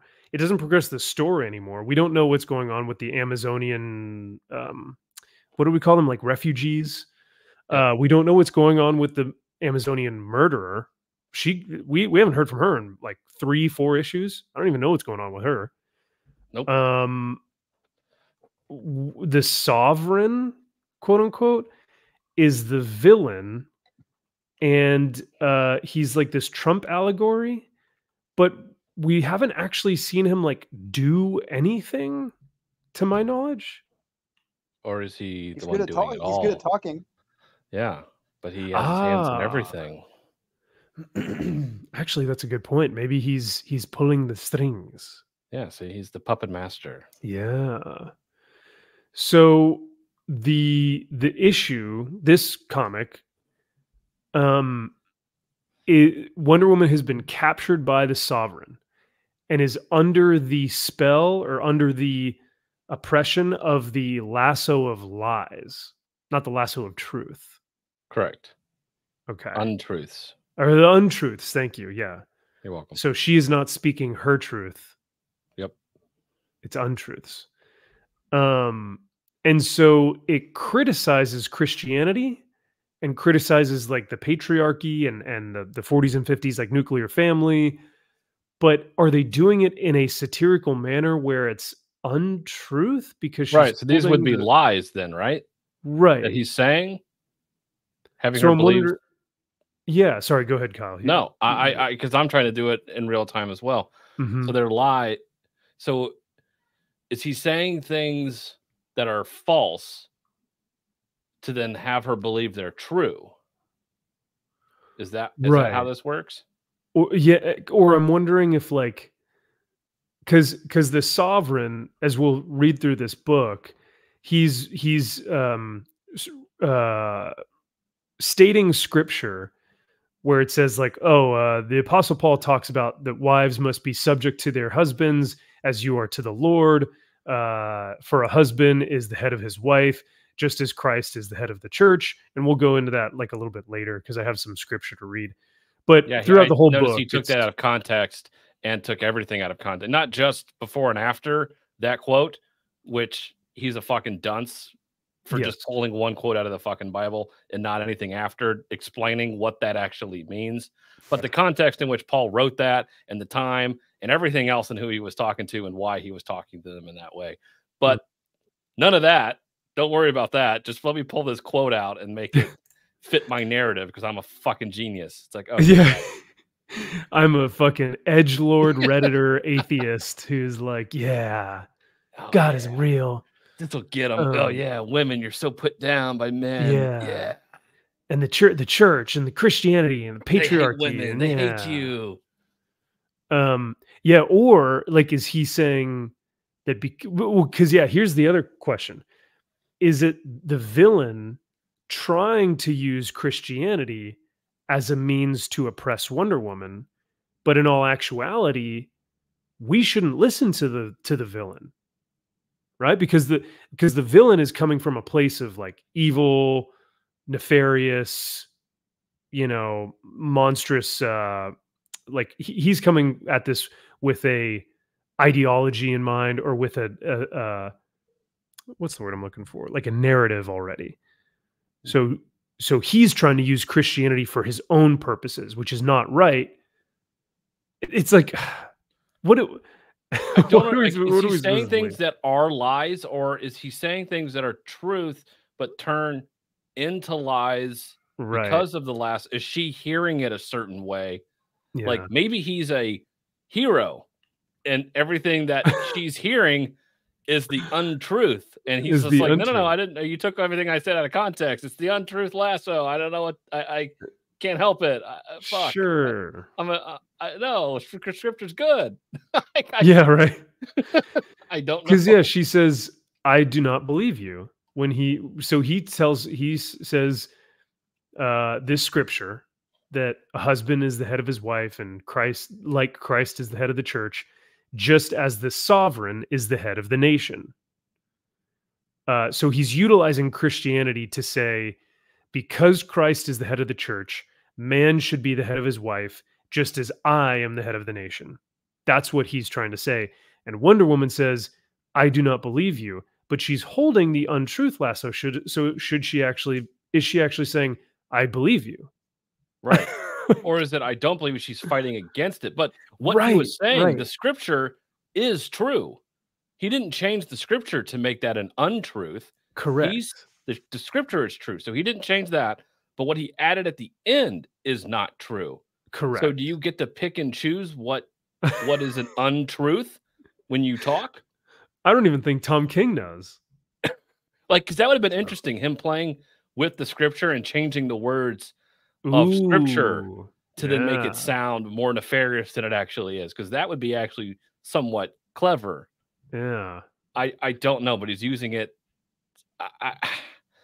Jack, you're absolutely right. Kyle and I are giving him way too much credit with this interpretation. Like, we're thinking more about this than he did. So. I think so.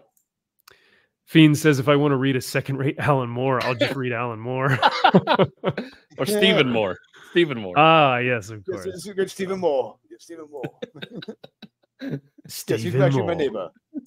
Yep, my neighbor. He taught me everything I know. Hey, Nadia. I see you shrimping. So, here, back to being a dick again. Last time I went too rare. I think tonight I hope to perhaps I have missed it again. I can improve. I promise you, my Stephen. My Stephen. My Stephen. God, Stephen Crowder. You fucking bit. Oh, wait, it really is Stephen. Oh, see? Oh, no. And then he just says, watch it. Watch it.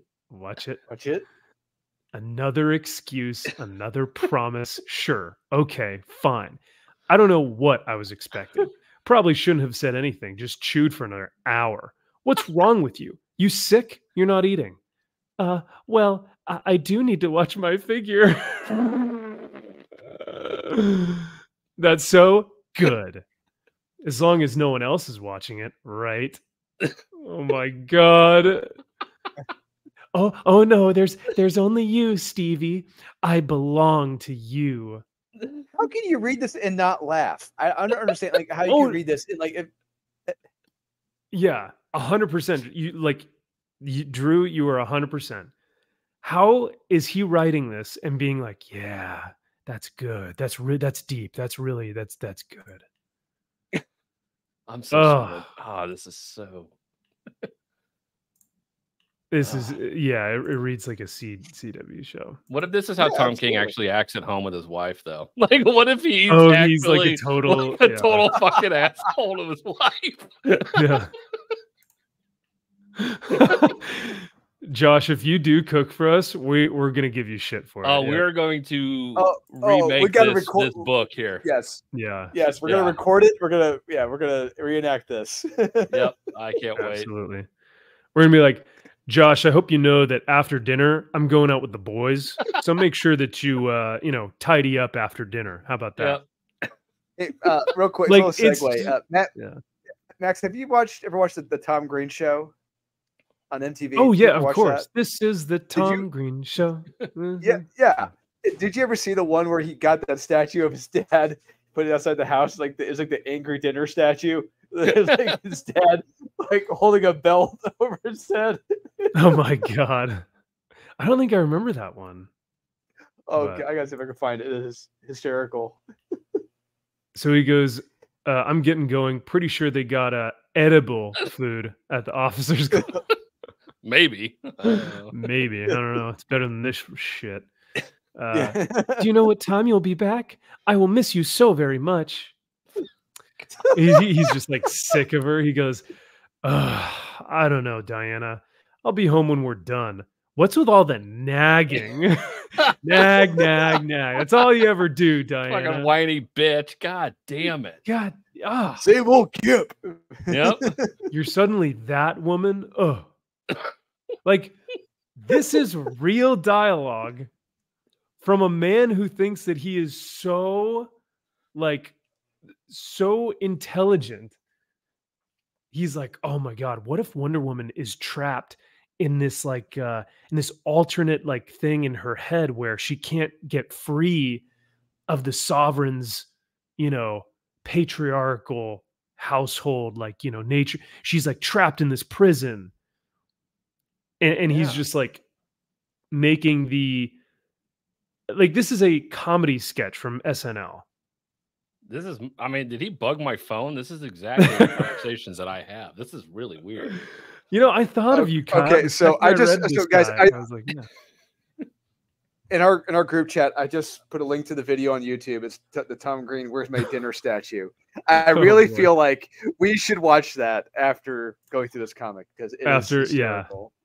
Absolutely. Where's my dinner bitch statue? Yeah. Yeah. Absolutely. Have fun. I have so many chores around here to distract. Oh my God. As much as anything can distract me from you, you can't cook and you never knew when to shut your mouth.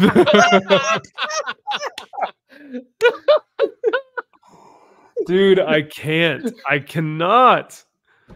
This is the worst thing I've ever read in my life. But God damn it, you do look all right in that outfit. He's like, man, you can't cook, you can't clean for shit, you don't shut your fucking mouth, you piece of shit, worthless. But you do look pretty damn sexy in that out.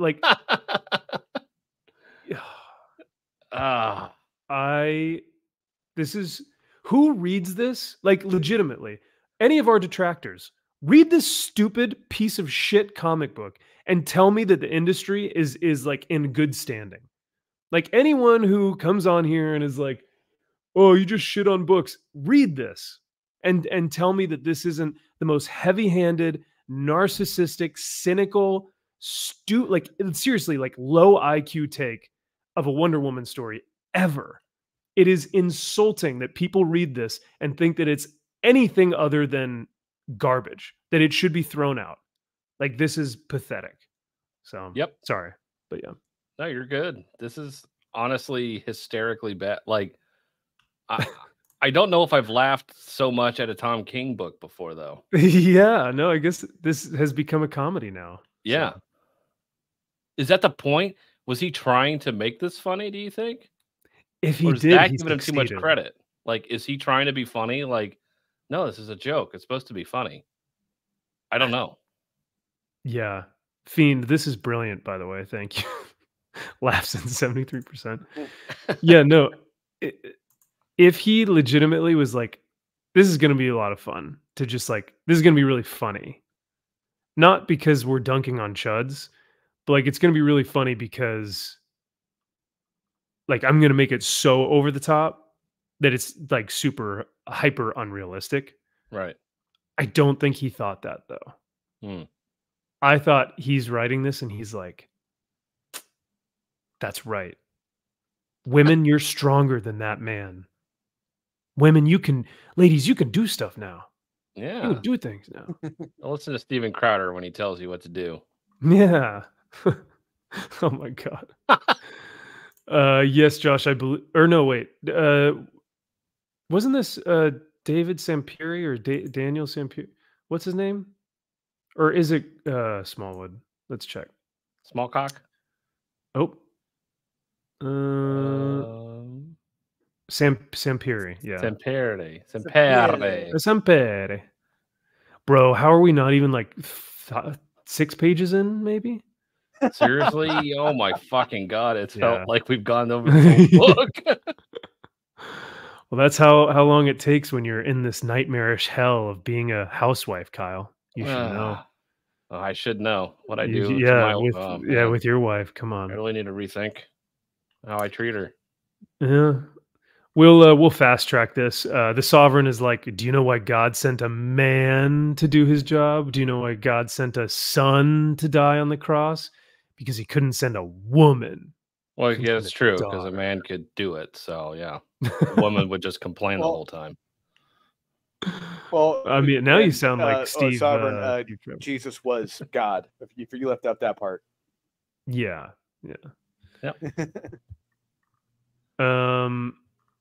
So then he once again quotes scripture.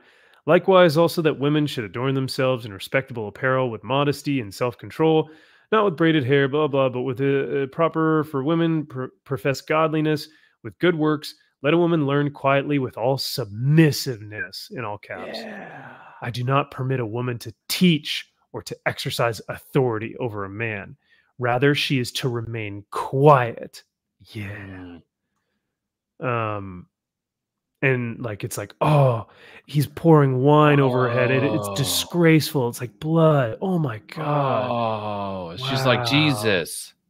Oh yeah. She's like female Jesus. She's like Lady Jesus. Better than Jesus. She's dying for all of our sins. Wow. Whoa. Yeah. Dying as a housewife, vacuuming. Yeah, right. So yeah, juxtaposed to her vacuuming. Jesus Christ. That's the same as crucifixion. So you're welcome. Yeah. I mean, they're roughly literally the patriarchal. The same thing. Yeah. They're the same. Yep. They are literally the most horrid, like Roman crucifixion torture is vacuuming the house. So but I wanted to read this real quick because this is from Ephesians 5, and this is what a lot of people take from that verse. In verse 22, it says, "Wives, submit yourselves to your own husbands as you do to the Lord. For the husband is the head of the wife, as Christ is the head of the church, his body, of which he is the Savior. Now, as the church submits to Christ, so also wives should submit to their husbands in everything." So most people take that and they go, wow, that's really misogynistic. That women should submit to their husbands. How dare they? But what they don't include is the verse right before and the verse right after. The verse right before says, "Everyone submit to one another out of reverence for Christ." Everyone submit themselves to the head of Christ, to God. Everyone submit one another. Okay. So then the next one, and this is what everyone leaves out. And this is for you, Tom King. This is you in the back row. "Husbands, love your wives." Wow. Whoa. Love your wives? Wait, just as Christ loved the church and gave himself up for her to make her holy, cleansing her by the washing with water through the word, and to present her to himself as a radiant church without stain or wrinkle or any blemish, but holy and blameless. So that first part, husbands, love your wives just as Christ loved the church. How did Christ love the church? He sacrificed his entire being. He sacrificed everything for the people, for church. So husbands, love your wives and sacrifice yourself for her and for your family. Yeah, that doesn't fit the narrative. I don't like that part. Can you go back to the first part? Yeah. No, read the woman part again. Read that part. That's the real part. Yeah, that's what he really meant Yeah. by that. He didn't, somebody else wrote the other stuff. Yeah. In this same way, husbands ought to love their wives as their own bodies. He who loves his wife loves himself. After all, no one ever hated their own body, but they feed and care for their body, just as Christ does the church. For we are members of his body. For this reason, a man will leave his father and mother, be united with his wife, and the two will become flesh. This is a profound mystery, but I'm talking about Christ and the church. However, each one of you also must love his wife as he loves himself. So it's like, no, we don't want to talk about that verse. No, only the first one. Yeah. So you're a dipshit, Tom King. Yeah. Here endeth the lesson. Go fuck yourself. Yeah. Well, back to torture. Yeah. Yeah. No. Yeah. Back to the torturous life of being in this hellhole prison that Wonder Woman is stuck in. Yep. Let's see. So I think they're talking about like religion here. Prayers are composed of hope, as rope is made of sinews, and it's just like all this. Okay, it's more of the pretentious verbiage of just like nonsense. That's like, okay, we get it. Yeah. But she throws the vacuum out. I hate those white fucking boxes around that shit. That really is so fucking stupid. But they're comic panels. God, I hate that shit. Like, I really do.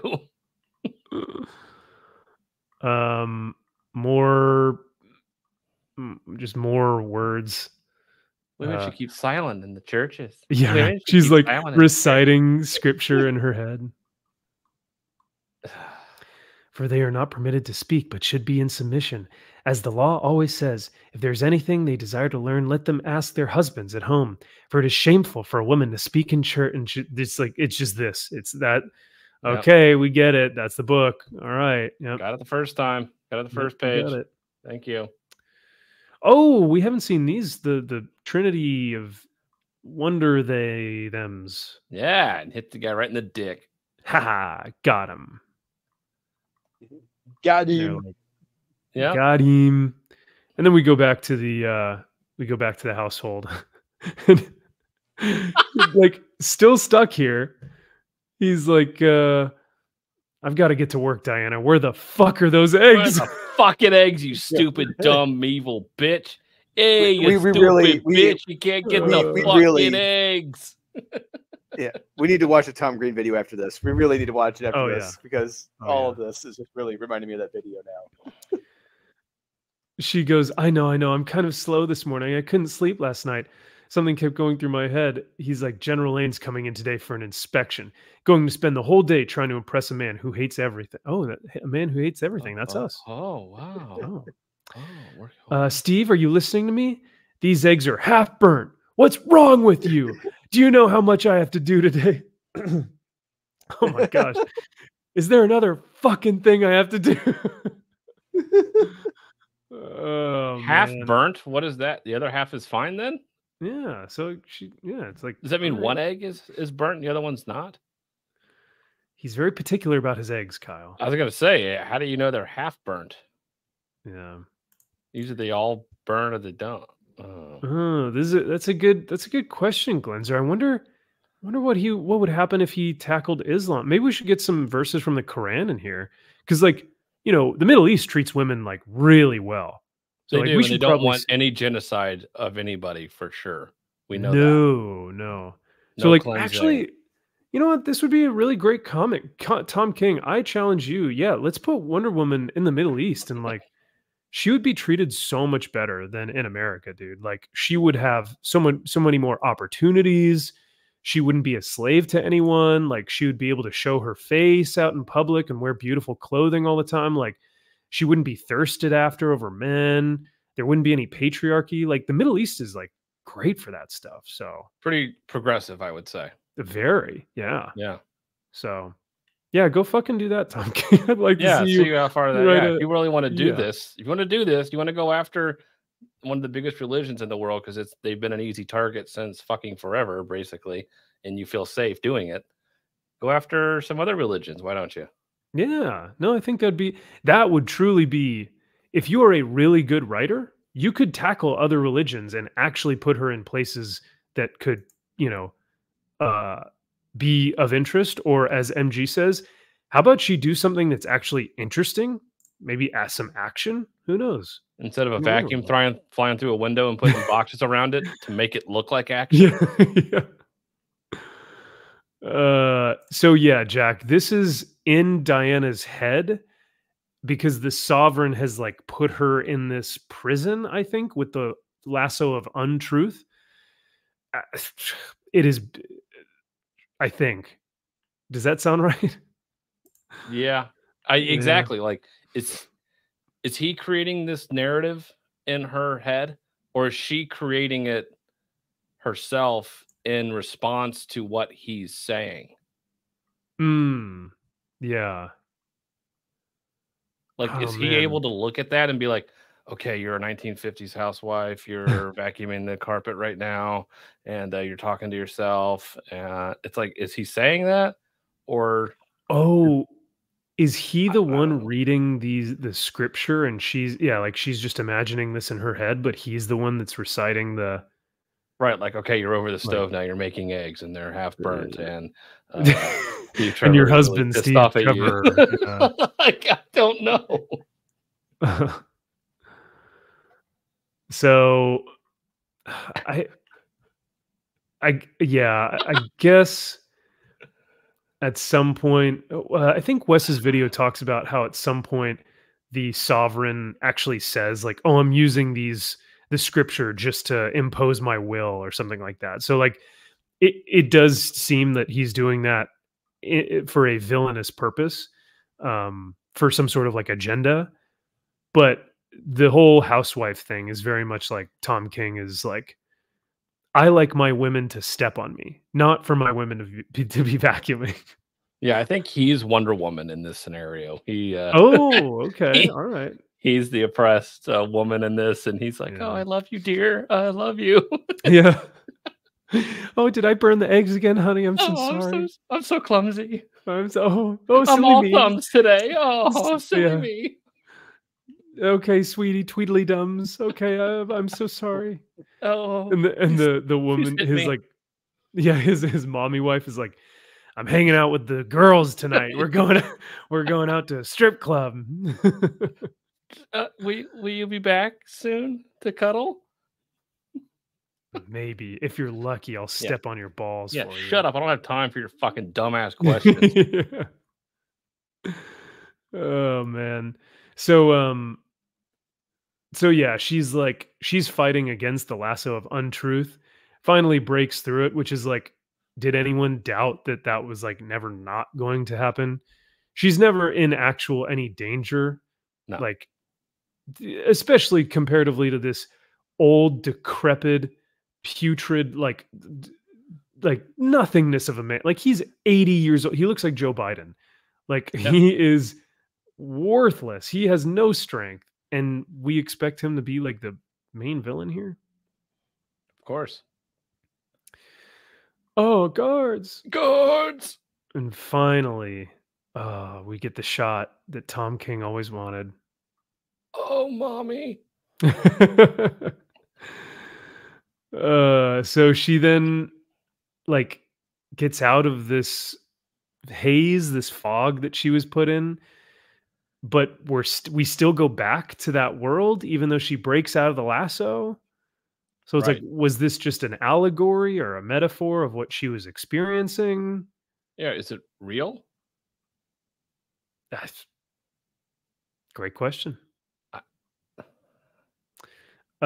P.S. The house is a little messy, and you're gonna need a vacuum. Oh yeah!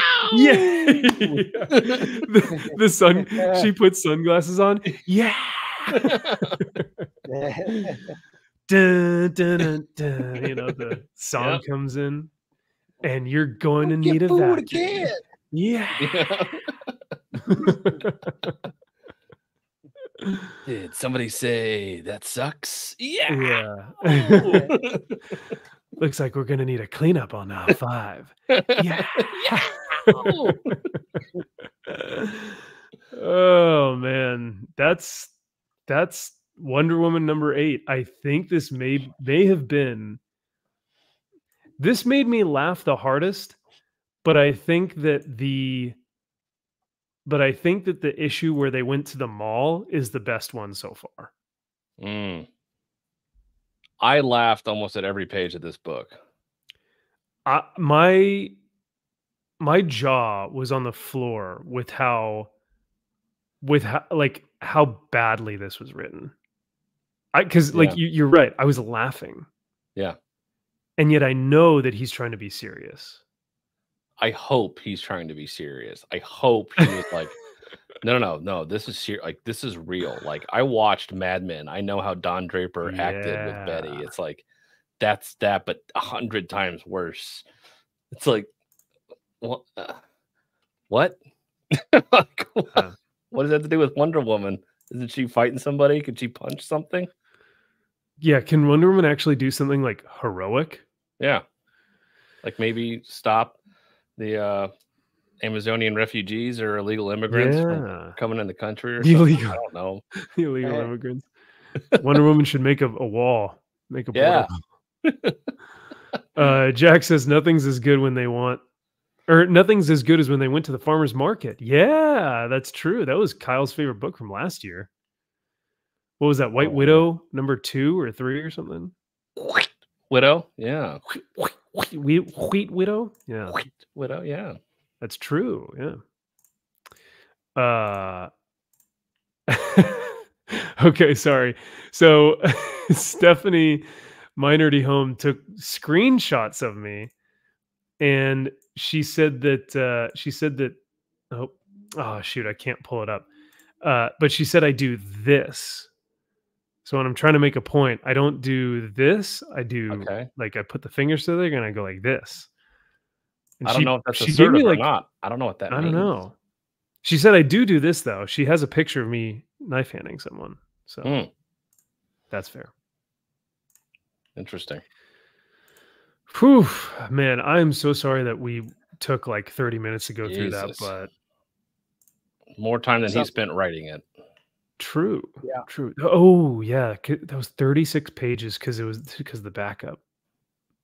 Yeah, fuck. People want to charge $5 for this book.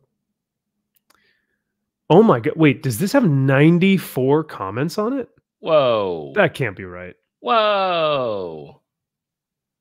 Wait, well, the Damien. Redeemed Robin gave it 5 stars because the back story for the back. Oh, yeah. Okay. He says the Damien John Lizzie story is one of my most favorite ones for both of the boys and all of their comics. These backups continue are just so much fun, and seeing the changes in suits they wear is just so good.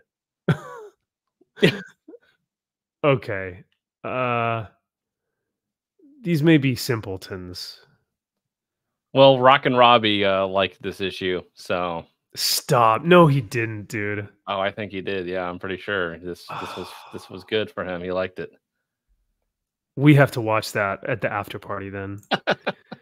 Kaiser says I have pictures of Max too. Oh. Well, that sounds juicy. Yeah. How am I in my housewife outfit or am I in my Wonder Woman outfit? This guy says, so I don't despise this issue like I do most of the others in this run. Of course, it's not without its faults, but there were some good things about this. The art is doing a lot of the heavy lifting. Okay. This Diana housewife thing has been done a few times before, so it's not the freshest idea. Yeah, you're telling me. Uh-huh. The gender commentary was basic, but honestly, this was to be expected. ATP? At this point? At this point? I was about to say at this moment or at the moment. Embarrassingly, as someone who likes Sovereign's narration and is religious, some of the dialogue in the middle was lost on me. I don't really understand the point trying to be made of Sovereign's mom laughing at his abuse. And some of the commentary felt rather basic, and I didn't love it. He gave this a 3.5 stars. Yeah, it sounds like it's pretty scathing at this point. I was about to say, that sounds like a 1 star, a 2 star. That was more or less what I expected from the previews, which is disappointing. Using Bible verses and a 2D image of a trad wife in lieu of making any more meaningful and nuanced conversation. Hey, that's good. I like that. Yeah. It's a step up in the sense that King has actually acknowledged and discussed the element of femininity in Wonder Woman. Okay. Oh, this guy loved it. Sovereign is a major piece of shit, like in the shittiest way possible. It gets pretty clearly spelled out in this issue that he's the personification of male dominance, rooted in the church and state, aka the man. And damn the man. Oh my god. Man. Damn the man. Yeah. It was about time. It's about time. Yeah. We got to see how grimy the dude is. I won't lie. I got pretty psyched when Diana busted free and denounced Jesus. What? Oh my God. I don't think that's what she did. She wasn't like, no, I say no to Jesus. Like, that wasn't her thing. That's not what that meant. You're wrong about that. She was like, I won't be submissive towards the patriarchy. I think that's what he was trying to say. But, okay. But of course, the church is patriarch. I don't know. He was trying to use the church to cover up his lies, but she never once said, I don't believe in the church. She just said, I don't believe in you. Right. And even if she did say, I don't believe in Yahweh God, Jesus Christ, and the Holy Trinity, I would believe that. That's fine. She doesn't have to. Right. She herself is a demigod. And in the universe of DC, that tracks. Yeah. That's perfectly fine. It's like, okay, sure, believe whatever the fuck you want. I don't care. This was a really interesting comment because I think this kind of sums up what we were trying to say a little bit. This guy says, the sovereign represents people who distort the Bible to deceive people. The sovereign represents a liar because he has the lasso of lying. Diana repeatedly says that he is lying, and at the end says that this is not her God. Basically, she says these are not Christian thoughts.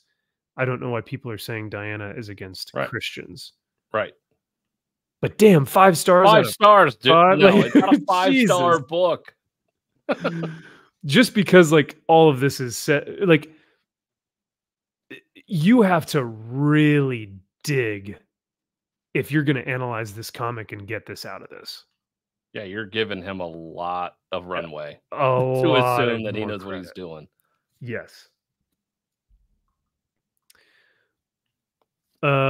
This is a good point as well. If this arc doesn't end soon, I'm dropping this book. This is not enjoyable whatsoever. And this guy is not worth 7 issues of taking up more space than Diana and being extremely uninteresting and obnoxious.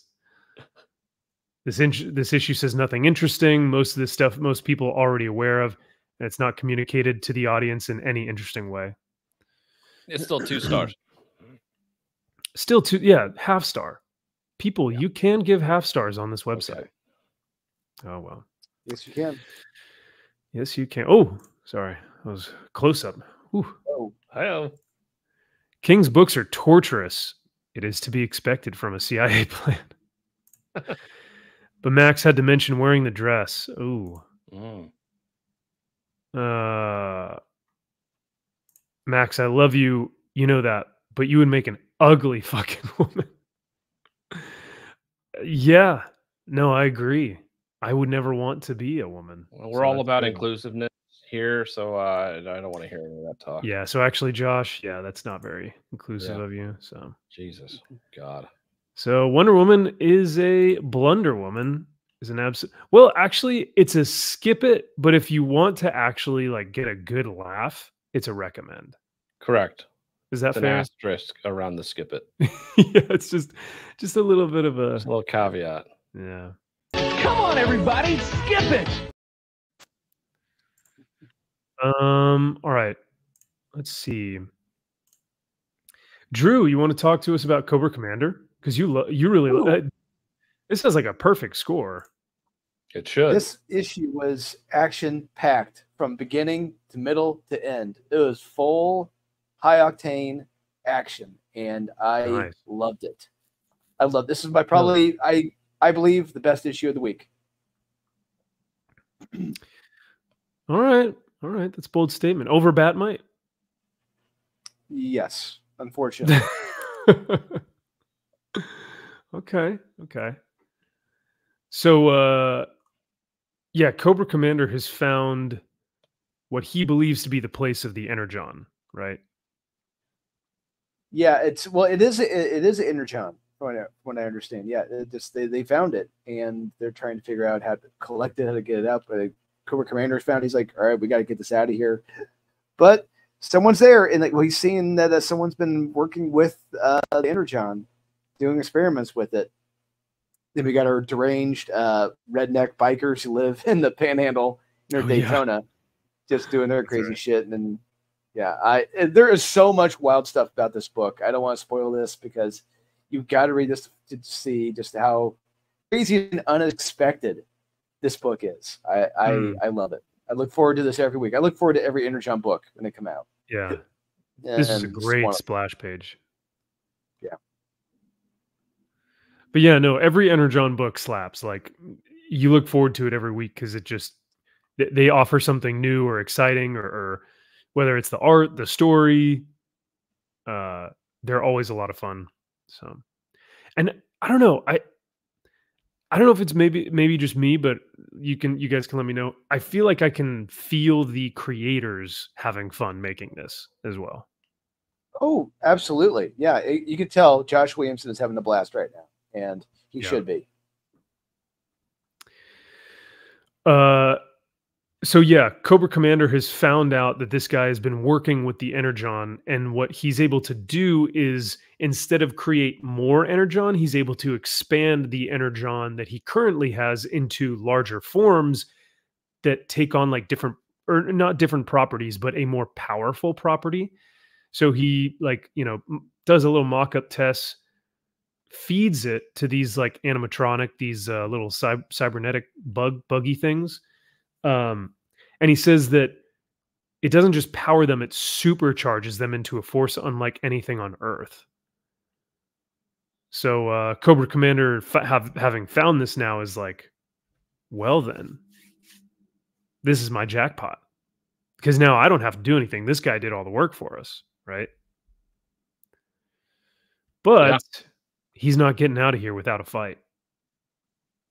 Because I did like this little back and forth where they're like looking at each other, and he tries to like walk this way, and he's like, just walks right next to him. He's like, nope, sorry, you're not moving. What are you doing, you imbecile? Move! And to find out, this guy was not in fact his bodyguard, but he was waiting until Cobra Commander found the Energon to then kill him. At least that's what I gather from this. Is that right? Yeah, that's correct. Okay. But Cobra Commander is not without his own tricks up his sleeve, literally up his sleeve. Because once he's at his wit's end, he utilizes those same little robotic buggies to make like a solar Iron Man beam. Yeah. That just blasts straight through this dude. So awesome. Yeah. And we find out that Destro is the one who is buying all this Energon from these hillbillies. So there we go. Yeah. But yeah, so have fun, dude. You read this, right, Max? Oh yeah, for sure. Oh yeah. Like, this was close. I think this might be my pick of the week as well. Like, this was so fun. Every issue, I have no idea what to expect. When you think you do, there's always something in here, a little curveball that gets thrown in here that's just like, oh, that is so fucking cool. Like, I did not expect that. And the dialogue is so fun. And Cobra Commander is the character you love to hate. Like, he is just like, and he always is a few steps ahead. When you think he's getting his ass kicked, and he is, it's like, okay, but I'm still gonna beat you. Yeah, like, this was all part of my plan, sort of thing. And I love the part where his helmet gets knocked off, and like, oh yeah, the guy's like, God, your face is all fucked up. Like, and then he has to like cover up his face, and like, he's like, man, your face looks like like a bag of like throw up or something, or vomit. Yeah. Awesome. And then they tie it in like these little Autobot things here. It's just like, oh, okay, this is kind of cool. Yeah, I like where this is going. So no, this issue was so fun. This whole series has been awesome. Every issue has just been an absolute banger. So this was, I think my pick of the week. Okay, I have to double check and make sure, but I think this was. I will say there was only one other book that I enjoyed more than this in World's Finest, but it was from last week. So I may be cheating a little bit, but you can't say Nottingham. What? You can't say Nottingham. Nottingham came out last week. That doesn't count. But I didn't read. I wasn't here last week. I didn't read it last week, so I'm gonna bring it matter. in. Oh well, I read this book that came out 20 years ago today, so that yeah. What if my LCS only got it this week? Then it's this week. Then it's my pick of the week. Pick of the week doesn't count. Sorry. Week. No. Pick of the week. I don't know. So I will agree with Cobra Commander. His title in particular, I never know what to expect. Like I crack open the book and I'm like, anything could happen at this point, which is fun, which is a lot of fun because you really don't know what may happen. Maybe it's just I don't have a particular affinity towards Cobra Commander, but I like Duke, G.I. Joe, and Transformers like way more. So I liked the issue, but I think I think I would like it more if I knew more about Cobra Commander. So okay. Yeah, it's just fun seeing this from a villain's perspective, because normally with Cobra Commander, it's just kind of like, all right, he's in the background, he's nefarious, he's evil, he's all evil sort of thing, evil guy, and we'll give him a few panels to kind of do some stuff. But this, actually seeing him in his own element in this thing, like having to struggle, and it's not just given to him, and he's going through the ringer, he's getting his ass kicked, but yeah, man, he's winning. He really does. But he's getting his ass kicked, so you can't help but kind of like, damn it, I'm still kind of rooting for him. Like I still want him to kill all these fucking hellbillies, but like even in the last issue, he was getting his ass handed to him, and then in this issue, he gets his ass handed. Yeah. So you're like you said, you're rooting for him just for the sake of the fact that he does not give up. He just keeps. He's tenacious.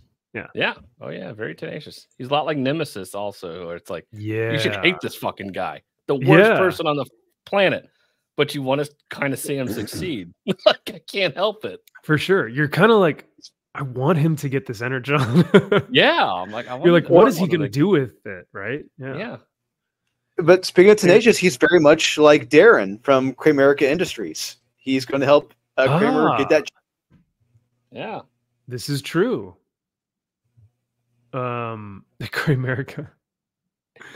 Maybe it is Darren. Maybe Cobra Commander is Darren. Who knows? Wow. Could you imagine that villain arc? Incredible. Ooh. Mr. Kramer would like to schedule a meeting for noon. Aaron Sparrow says, "Oh, Max, I will educate you on Cobra Commander." Good, good. Please, I will welcomely. Cobra! Yeah, I will welcome that for sure. Oh yeah, did you guys watch the trailer for Transformers 1 with Chris Hemsworth? I heard things. I heard things. I heard things. Oh, I heard things. What things, Drew? What things do you speak of? That it's. I heard that it's kind of for little itsy bitsy kids. Oh, that the subject matter is that of teeny boppers and like not even teeny boppers. We're talking like bed shitters. Yeah. Oh no. So people who watch the Despicable Me Minions movies, that's how young these kids are. Yes. There you go. Yeah. Oh. I don't know what this is. I've never heard of it. This is the first I'm hearing of it. Is it an animated movie? Mm-hmm. I guess it's an animated show movie. Yeah, it's like a CGI thing. Yeah. Chris Hemsworth's in it. He's not Megatron. He's Optimus as a voice. Yeah, but he's not. He's physically not in the movie. No, because it's all animation. Okay. Yeah, I was like, Chris Hemsworth is in a Transformers movie. What the fuck? He's playing Shia LaBeouf's character. Yeah, Sam Witwicky. Interesting. Sam Witwicky's a 6'4" fucking jacked monster. That would be hysterical. I would actually watch it. Yeah, that would actually be good. yeah, Megan Fox is there for some reason again, but yeah. All right, let's see. Wait, let's go here. All right, so yeah, Cobra Commander, you guys are putting it as your pick of the week. Pick of the week. I will say I thoroughly enjoyed it. Not my pick of the week though, surprisingly. So it has to be. It can't be anything from last week. What if I put World's Finest in front of Cobra Commander? You wouldn't dare do such things. What if I had more fun with World's Finest? You would be lying. How? I don't buy it for a minute. Because I know those characters. I don't really know Cobra Commander. Max, you're obviously lying. Anybody can see that. Transformers 1 is the origin of how they got there. Oh. Does anyone want to watch that? That sounds really stupid. Yeah. No one. We're done with prequels. Hollywood, get it through your thick skull. No one wants prequels or reimaginings or rehashings or whatever. Is this just going to be on Disney Plus or what? Is this an actual thing? I don't know where it's going to be. Who owns the rights to Transformers franchise? Is the question. Yeah. Hasbro Plus. Mattel Plus. Mattel Plus? Yeah. Now we're cooking with gas. Uh-huh. They're making a Monopoly movie. They made a Barbie movie, so now they're going to do Monopoly. They're going to do Candyland. Yep, produced by Margot Robbie. Yeah. Yeah. She's playing the thimble. She is short and fat. It does make sense. Wow. Yeah. So, I read, unfortunately, I did read this, and you guys would not believe me when I told you here, watch this. So if I get rid of my rating, can I get rid of it? I think it will go back to 100%. This was rated a perfect comic. That's impossible. This afternoon when I went on here, I finished reading it and I was like, that was terrible. And before I gave my rating, it was at 100%.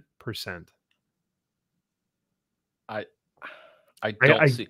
This is the most unlikable character ever, I would say.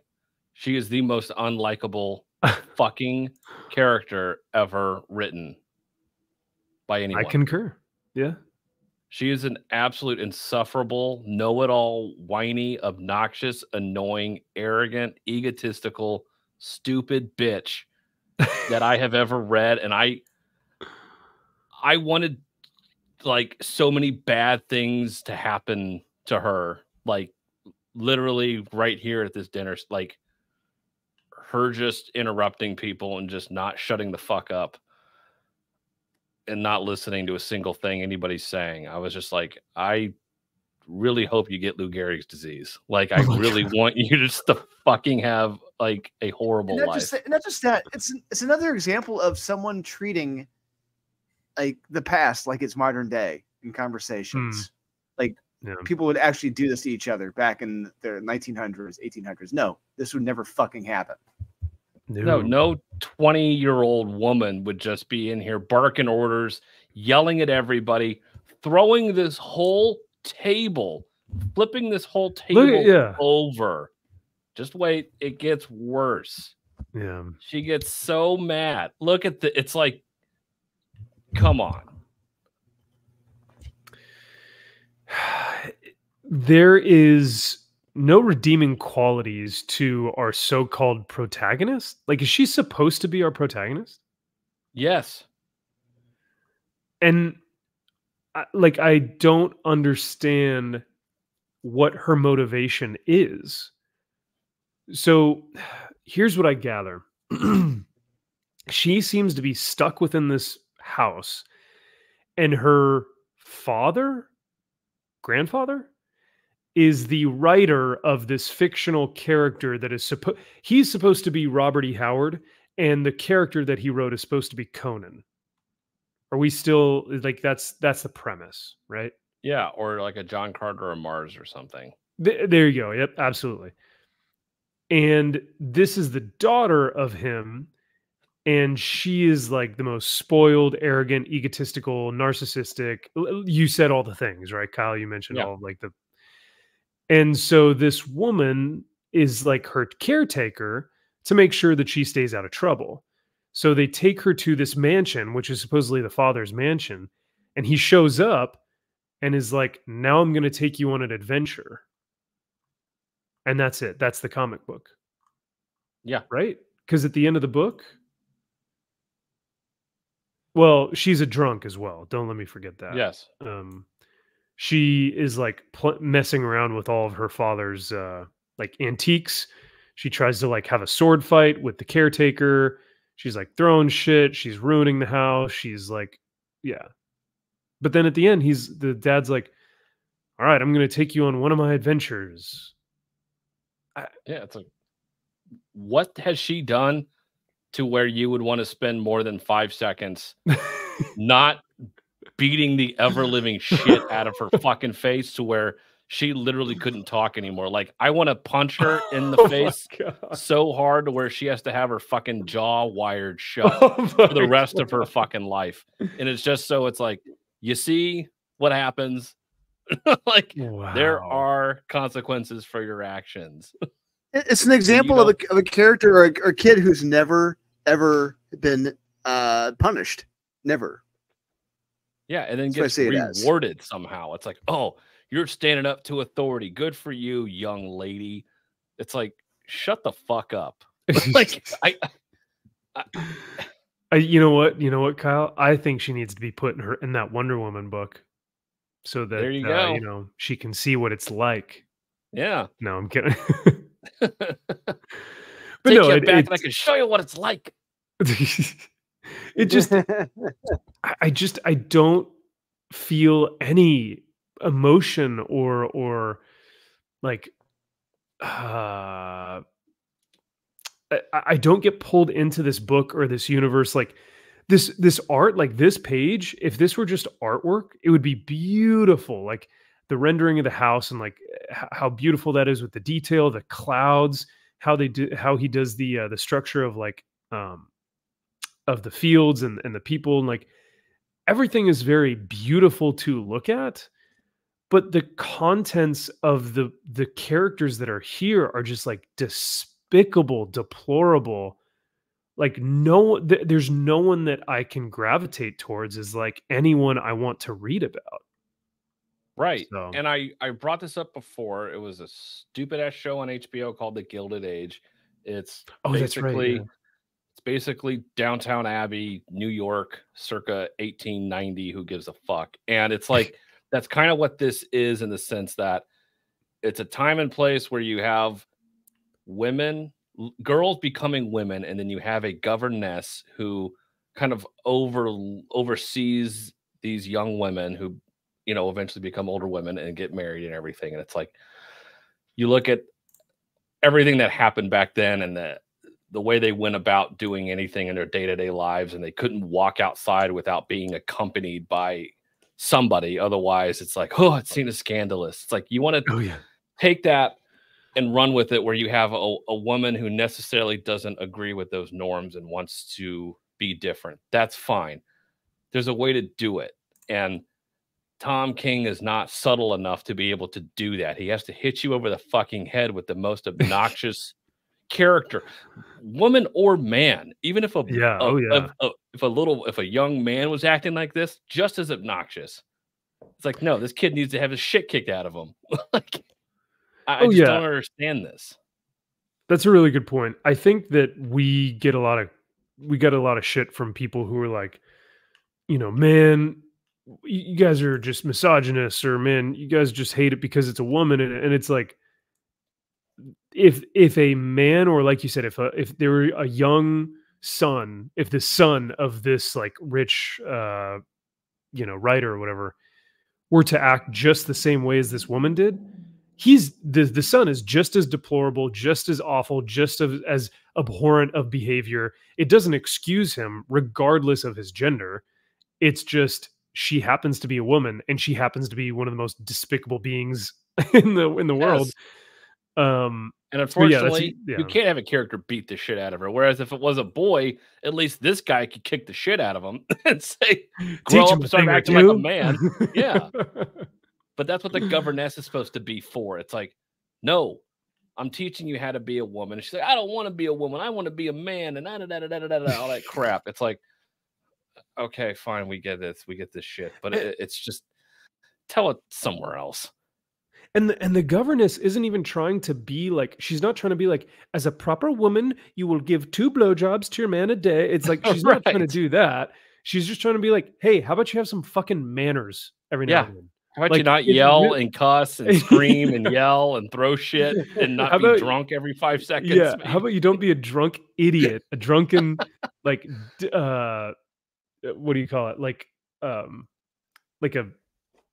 when you're, my mind keeps blanking on me. When you're a disgrace, like, stop being a disgrace to your family, like bloodline. Because she is. She's just like, nothing about her is noteworthy or interesting. So yeah, unless you can pull the biggest like character arc in this, where she comes to become the most redeemed character on the planet, which I highly doubt. Everyone's just supposed to fall in love with her automatically and be like, yeah, we love it. Yeah, stick it to the man. Fuck you. Woo! It's like, actually, I'm really curious as to why people do like this. Despite the familial trauma and shouting drama, this is such a cozy book. Looking forward to more of the fantastic. It's like you can grab a cup of coffee, start a fire, snuggle up next to your favorite cat, and like, read it. Get weird in that snuggie while you're reading this. Yeah. This is the perfect book for Bilquis Evely. Every page is as gorgeous as the last. No notes. It's really just a pleasure to be able to see her art. Tom King is crafting a story that has me really intrigued and is building up to something epic. What? No? What is he building up to? Yeah, who are the characters? Why are they there at the mansion? What are they going on a grand journey for? What, like, yeah, we know nothing about the universe. We know nothing about the characters. Everyone is shrouded in mystery, like another creator we know. But all of these are about Evelyn's art. It's what it seems like. Everyone seems to like the art here. Yeah. Are they reading? Here's another one. Bilquis Evely. No, Evely's art is absolutely sublime. Bilquis' art is fantastic. No one's reading this book. They're all just looking at it. Huh. Weird. Oh, gosh dang it. I'm my criticism, Tom King. But when he cooks, he cooks. What does that even mean? It's not a review. That's not a review of anything. That's gibberish. What is he cooking? He's not telling you a story about anything. Ugh. Pathetic. Drew, did you like that book? Oh, absolutely. I told you not to read it, but I mean, yeah. It's amazing, honestly, how Tom King has his loyal sycophants who will continue to blow him regardless of the written word in his books. It's a miracle that he has this many fans that just hold this up as like, yes, these are true, amazing, great works of heroism. You people are sick. You people do not know how to read. You're sick in the head. Get some help. Yes. You know what's now? Yeah. Yeah. Stop it. Go get help. Yeah, it's a Michael Jordan commercial. Exactly. You know what? I should have listened to Michael Jordan, because I read 2 Tom King books this week, not this month, this week. But The Only Cure was my #1 book of the week this week. My pick of the week. Doesn't count. Nottingham, number 11. Holy shit. This you want to talk about a strong female character done correctly. Amazing, yes. This these look like European comics, dude. Like, look at this first page. King Richard the Lionheart with his Crusaders. Like, this looks amazing. And the story is like so detailed, and there's so many moving pieces. Sorry, I feel like I'm talking like Rockin' Robbie. You are. Keep going. I am actually a little adjectives. More adjectives. More adjectives. Come on. But no, dude, this was seriously like, this was everything for me. This makes up weeks of bad comics. When you get a good comic like this, first of all, the cover is freaking gorgeous. Awesome. But when you get a book that looks like this and actually feels like it is set within 1192, where it just has this grimy medieval type of I don't know, grittiness to it. Like, it feels real. Honestly, it all looks real. I mean, that's what it feels visceral. Like I love about it. Yeah, it's lived in. It's a very you just said it, lived in world. Yeah. And this art style. Yeah. Oh, sorry, real quick. I brought this up with Wes on Thinking Critical last Saturday. How when the previous volume ended, the people, they had all thought they won, they've taken over, they're gonna get everything. It's amazing. They've taken power. It's about time. And we get back and they learn the truth. It's like, oh, hey, you know what? Maybe you're not going to get everything you want. Maybe those who had the power are going to continue to take everything. Maybe they were just luring you on for a ride. You know, it's like, I saw it as like a good allegory for, like, say, like a Black Lives Matter movement. You know, people who say like, yeah, we're for the people. This is all for us. It's all for the people. We're going to get what's right for us. But we're going to take several $100 million. We're going to buy some mansions while you guys are suffering out here. Yeah, aren't the merry men like terrorists? Yeah, like, they are. They are terrorists. Yes, they are terrorists. Yeah, they are 100% terrorists. Like, yeah, Robin Hood is an absolute terrorist. Yeah. Yes. Yeah. Yeah. And like, you know, what's interesting is how they did King Richard the Lionheart and Robin Hood, because they are on the way to sack Nottingham. Like, they are on the way to massacre everyone, which I thought was a kind of an interesting take. I understand that this is fantasy, so I realize that the verisimilitude there is not, because like Richard the Lionheart would not be here during this time. He was in Jerusalem during this, like, his reign.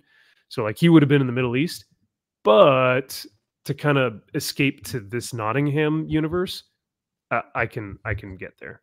So yeah, absolutely. It's great. You find out that they torched down Loxley and they're going after and Maid Marian has no idea what's coming next, and it's like, do we trust, you know, the former sheriff here? And it's like, what are we gonna do? I mean, she is diabolical in this. Like, she is such a psychopath. Like, it is so good. Like, her character, I mean, she is written so well. You could easily see this as, oh, another slay queen coming in here, but no, like, she's thinking she's playing like 4D chess, but it's like you have no idea what the big picture is that's coming for you. They're coming here to fuck you up. Yeah. Like, you have no idea. She thinks that she's big dick, you know? Yes. And the sheriff of Nottingham is like, despite our differences, like, I know we have this back and forth, but like, you have to believe me. You are going to get fucked by King Richard. Like, they are coming here, like you said, to kill you. And when they look outside, they think that it's snowing, and they realize that it's not, that it's ash, and that they have burned all the surrounding cities. Like, this is, I was reading this today and I was like, it just made me so happy.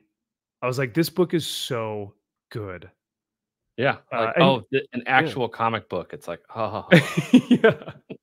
Oh, wow. I haven't read one of those in a while. But no, you're right. She's diabolical. She's thinking on a different level. She's using Little John as kind of like a pawn, because I think the sheriff of Nottingham even says at one point, he's like, the people believe that Little John is in control, right? But like she's the one who's actually pulling the strings. But she's manipulative. She's using her beauty to get what she wants. You know, she's using her intelligence to manipulate other people. She's very well done, and she's intimidating. Like she is actually legitimately powerful to where if she were to say like, "Oh, I'm going to take over Nottingham," you believe her. You're like, "Oh shit, yeah, she is going to do that." Yeah, she's like Cersei Lannister from Game of Thrones. Yeah. Like, she's kind of the one calling the shots. There may be a king or there may be somebody else there, but we all know who's pulling the strings here, and it's her. And she's a psychopath, like Cersei Lannister was. Last couple seasons. Yeah.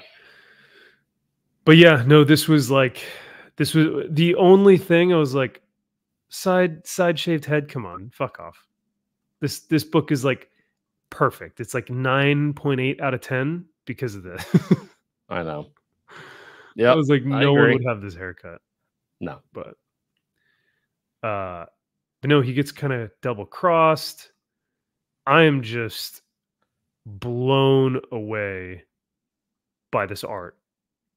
Like, yes, every page I want hung up in my room. And I know I say that a lot with some of the like Transformers books or like whatever Dan Morris stuff, but like seriously, this is like, this art actually looks like he painted this shit, you know. He has a very, very unique art style. How he does the Sheriff of Nottingham, where it's sprayed ink, ink splatter across him. Even in this panel, does the same thing. So cool. It adds a level of style and I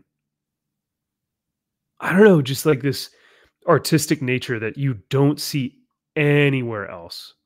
Yeah, well, these guys are musicians. These guys are rock stars. They're always traveling, playing stuff. It's like they kind of just do this sort of thing on the side, which is wild to me. Like I would picture this guy slaving over this art for like years. Yeah, but it is like, yeah, same Keith. Yeah, for sure. Slavic, I agree. She did it was the one shot. Like I get it, but it wasn't the main. Yeah. And that's what I'm upset about, because I actually took the Nottingham series off my pull list, but I didn't realize that Tales from Nottingham was a side story. So she did this one, and of course, this is like the character that she wrote. Yeah, and look at the terrible fucking art they gave her. So it's like, yeah, okay, there you shitty, go. Yeah. Look at it's like, oh, okay. They gave her this book with this artist. Got it. Very cool. Very cool. Very cool. And then look at that. Yeah, it's like night and day difference. I hope those horses aren't 3D assets. Oh my god. Dude, there is literally that nothing... one the face, I don't know. Yeah. I mean, this building is for sure just a plug. Like he just grabbed that and he just dropped it in here. Yeah. Look, I mean, all the intricate details and the guardsmen up top in their silhouettes, and the angle at which we're looking at the castle. This is a total 3D asset. I can tell. Yeah. Even you can even see through to the other side to all the other buildings that are 3D assets as well. All the little towns folk. Yeah. Shut the front door, MG. Sell it to me right now. God damn it, MG. How much do you want for it? 2K? 4K? Give it to me. What page do you have? I don't care. I'll take it. Just sell it to me. Name your price. Name your price, man. Keep all your gunslinger shit. I don't care. I want Nottingham art. I've never seen any of it. How the hell did you find? I've never seen. Yeah, right. Like, how would you? Oh, that would make my whole entire. I want to meet these guys. I really do. They seem really cool. Like they seem super passionate about their craft. You can tell. What up, Omega Man? Glad you could be here. Josh says, "Yep, sounds like a woman to me." That's fair. But yeah, you know, MG, funny enough, I actually went to the book last week, which it's so sad because it's all the way down here, dude. Like, no one is picking this thing up. When did the last issue come out, though? Ooh, 2 years ago? It's felt like it's been my entire life since the last issue came out. Since I was 1 year old. Yeah. But it's got a perfect score, 100%. Good. And then look who it is. There's our man. He says, "Love having this series back. Fantastic opening issue, setting up the final arc of the series. SCV's art has improved so much over the series, and this issue doesn't disappoint." Agreed. Concur.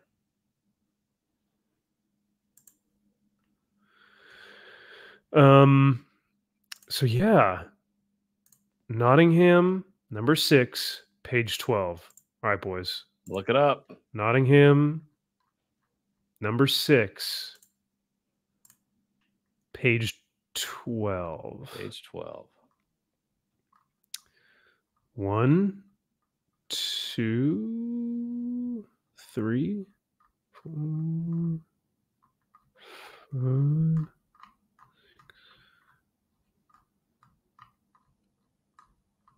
9, 10. Is it going to be a splash page? 11. Ooh. Oh, okay. So this is 12. Am I right? With the king? Is this the one? Is this the one, MG? Counting. I was trying to count the little breaks in the page here. Yeah. Oh, that's such an awesome page. Yeah. At the bottom there. I like this. That's cool. Whew. All right, MG. Don't no need to flex that hard. Come on, dude. Andy has the cover for Nottingham number 1 second print. Ooh, okay. Wait, what's that? Hold on. I need to, because wait, Kyle, you have issue number 1. Yeah. I had 2 of them at one point. Oh, do I still have 2 of them? Son of a bitch. I might have 2. Yeah. If you want one, I can give you one of them. Oh, I'll buy it from you. What are they still? $100? I have no idea. I have to check. They still got to be. I don't know. But yeah, this thing, I remember this being on every top 10 list when this thing came out. Only a 93? We got to bump those numbers up. Those are rookie numbers. Those are rookie numbers. All right, Nottingham, 3rd printing. Ooh, okay. It is SCV. Dang. Oh, this wow. is okay. This is way cooler than that interior page. Sorry, MG, but like, yeah, this one is. Whew. That's dope. That's legit. My comic shop has it for 160 for a number 1. Wow. What's the grade though, Curzon? Yeah, I was gonna say, is it graded? 160 sounds really fucking high. For a raw dogging for 160? Yeah, that sounds way too high. Hang on a sec. Should we check the eBay? The eBay? The eBay? The E of bays? Yeah. Nottingham 1. Rottingham number 1. What is this? OJ? Why am I getting OJ cards on here? And Jim Otis. Nottingham 1 CGC.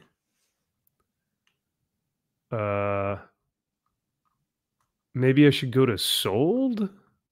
What is all this junk? There have to be, someone's got to be selling. There's a Nottingham number 1. That was the No, but we want like cover A, like number 1 cover A, first printing. You know what? Maybe I typed it in wrong. Nottingham 1, first print. First print. Number 3. Now. Well, first print. First print. It's from the UK. Or best offer. Yeah, from the UK. Okay. Once again, man, a lot from the UK. Wonder why. I mean, this does actually feel more like a European comic than a American comic. Oh, 100%, yeah. It's, good. True. Man, another first printing from the UK. What the hell is going on here? Oh, here we go. There we go. You know what? $40. That's about right. $40 is about right. All right. Well, this thing dropped because, it used to be. I think I paid $60 for mine, maybe. That's pretty good. Comparatively to, like I said, I saw this for 100, 120, 150. Oh, look at these fingerprints, though. You see that? Hold on. Ugh, disgusting. Oh. On the black cut right here. Get them. Oh. No. It's an automatic 8.5. You can't use nah. Ugh, gross. Get out of my sight. Douchebag. Fuck are you doing? What are you doing? And then this douchebag just put up that's a picture from photo. online. It's a fake photo. Gosh dang it. You know what, Kyle? I'm just gonna buy yours. Yeah, this one's 50. I don't know. I don't see any fingertippies. When we do our backstage access pass, I'll run in back there and I'll see if I can. I did have 2 at one point. I don't know if I still have 2. I know I have 1. If you have a second one, let me know. I may let you know. If not, I'll just send you the one I have and I can buy another one. No. That is not happening. I'll just buy one of the this one's $50. It's perfect. It's fine. Bet. Lately, YouTube has been recommending me videos of people shitting all over CGC's credibility.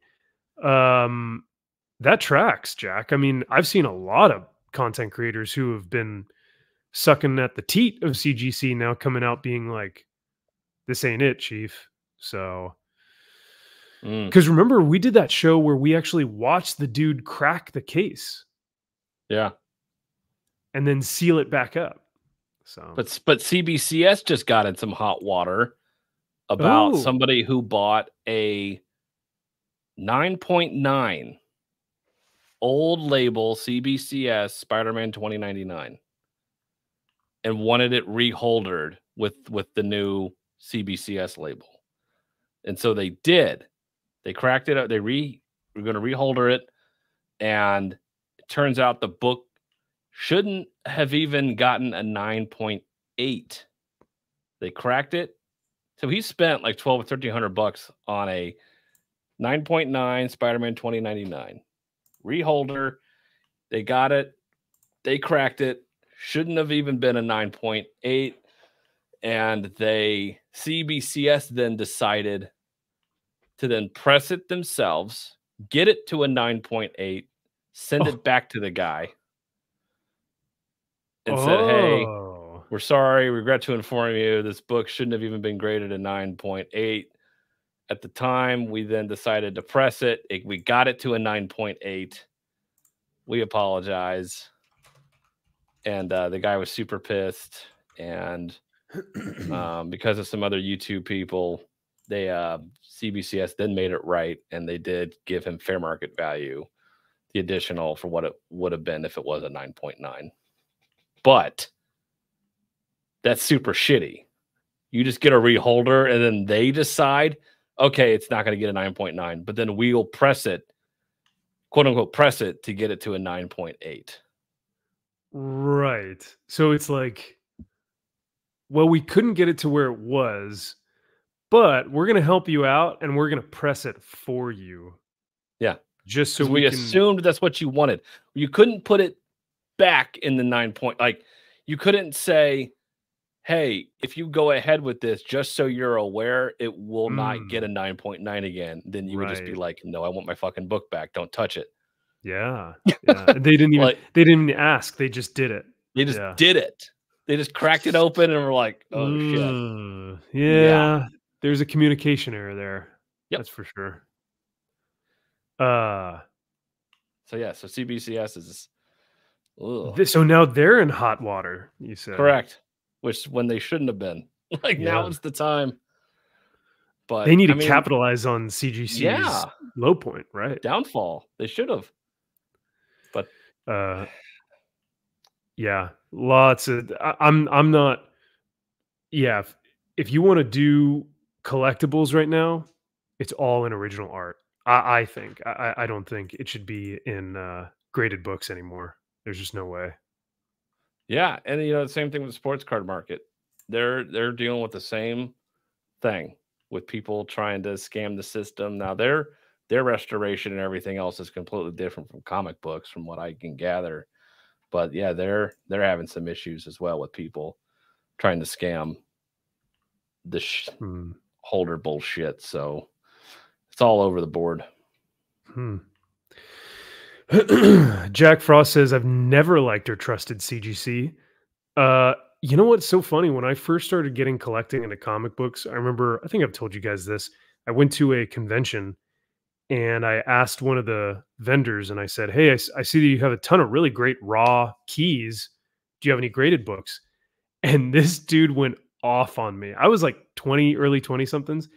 And he's like, fuck CGC. Like he was so mad at me for asking if he had graded books. And he's like, you tell me something. What do I look like a guy who'd have a graded book in my fucking thing? I have more self-respect than that because those fucks, they grade everything, blah, blah. And I was like, oh my God. I was like, I didn't know. I'm so sorry. So from that moment on was really my like awakening to go like, maybe this graded thing is kind of a scam, but I don't know. It might be, but it prevents assholes like that from being like, oh no, this book's a 9.8. So that's why you give me this much money for it. And I'm like, well, I think it's an 8. Well, I think it's a 9. So you give me this much money. Fuck you, piece of shit, dumbass moron.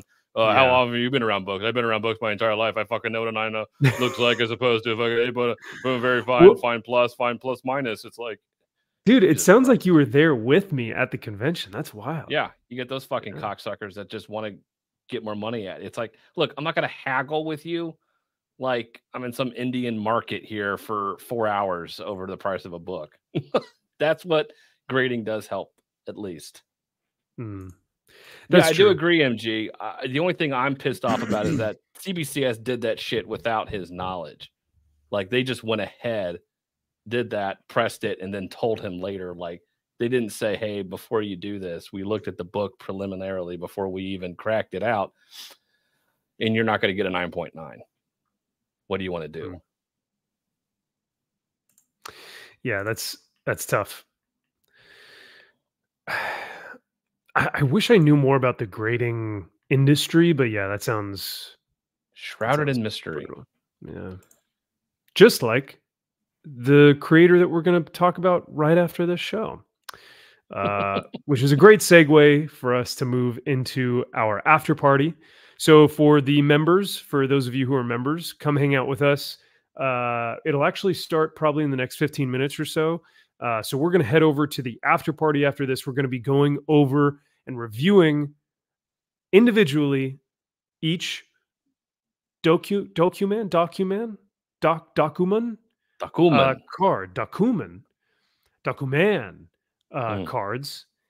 and it should be a blast. So we're going to look at that. We're also going to maybe watch Rock and Robbie. We'll see. Oh, we have to if we have time. Yeah, we have to. What's his pick of the week? I don't remember. Oh, it was Cobra Commander. That's right. Okay. So he had a good pick.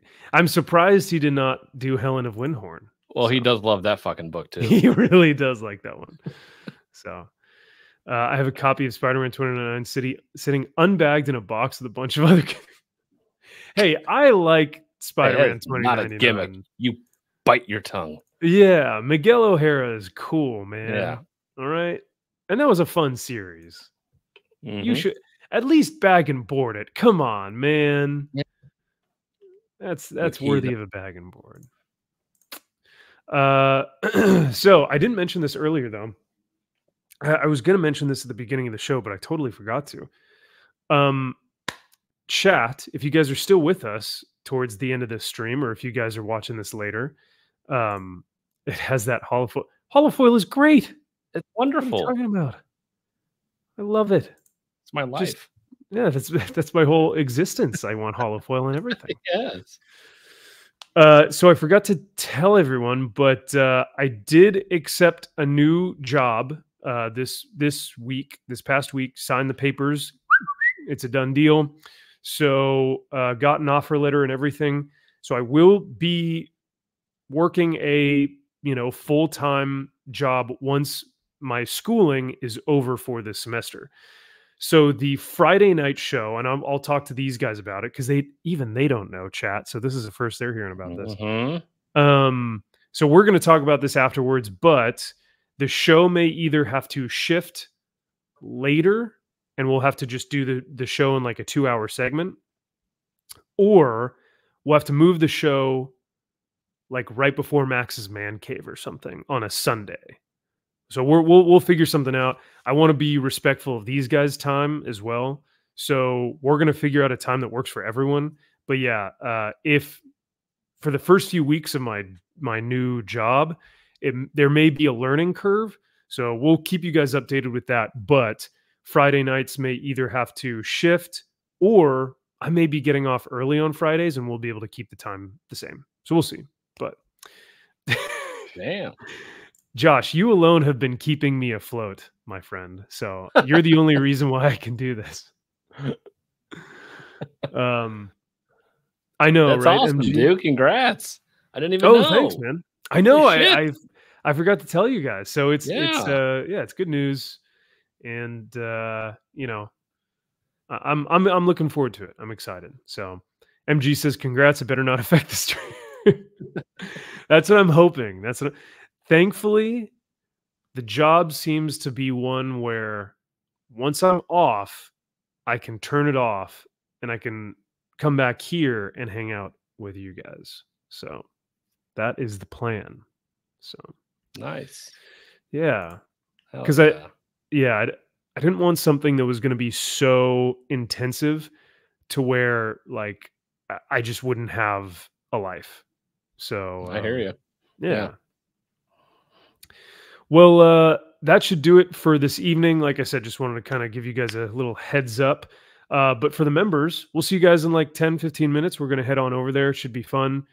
Grab your little footy pajamas, grab a nice cold or hot beverage, whatever you prefer.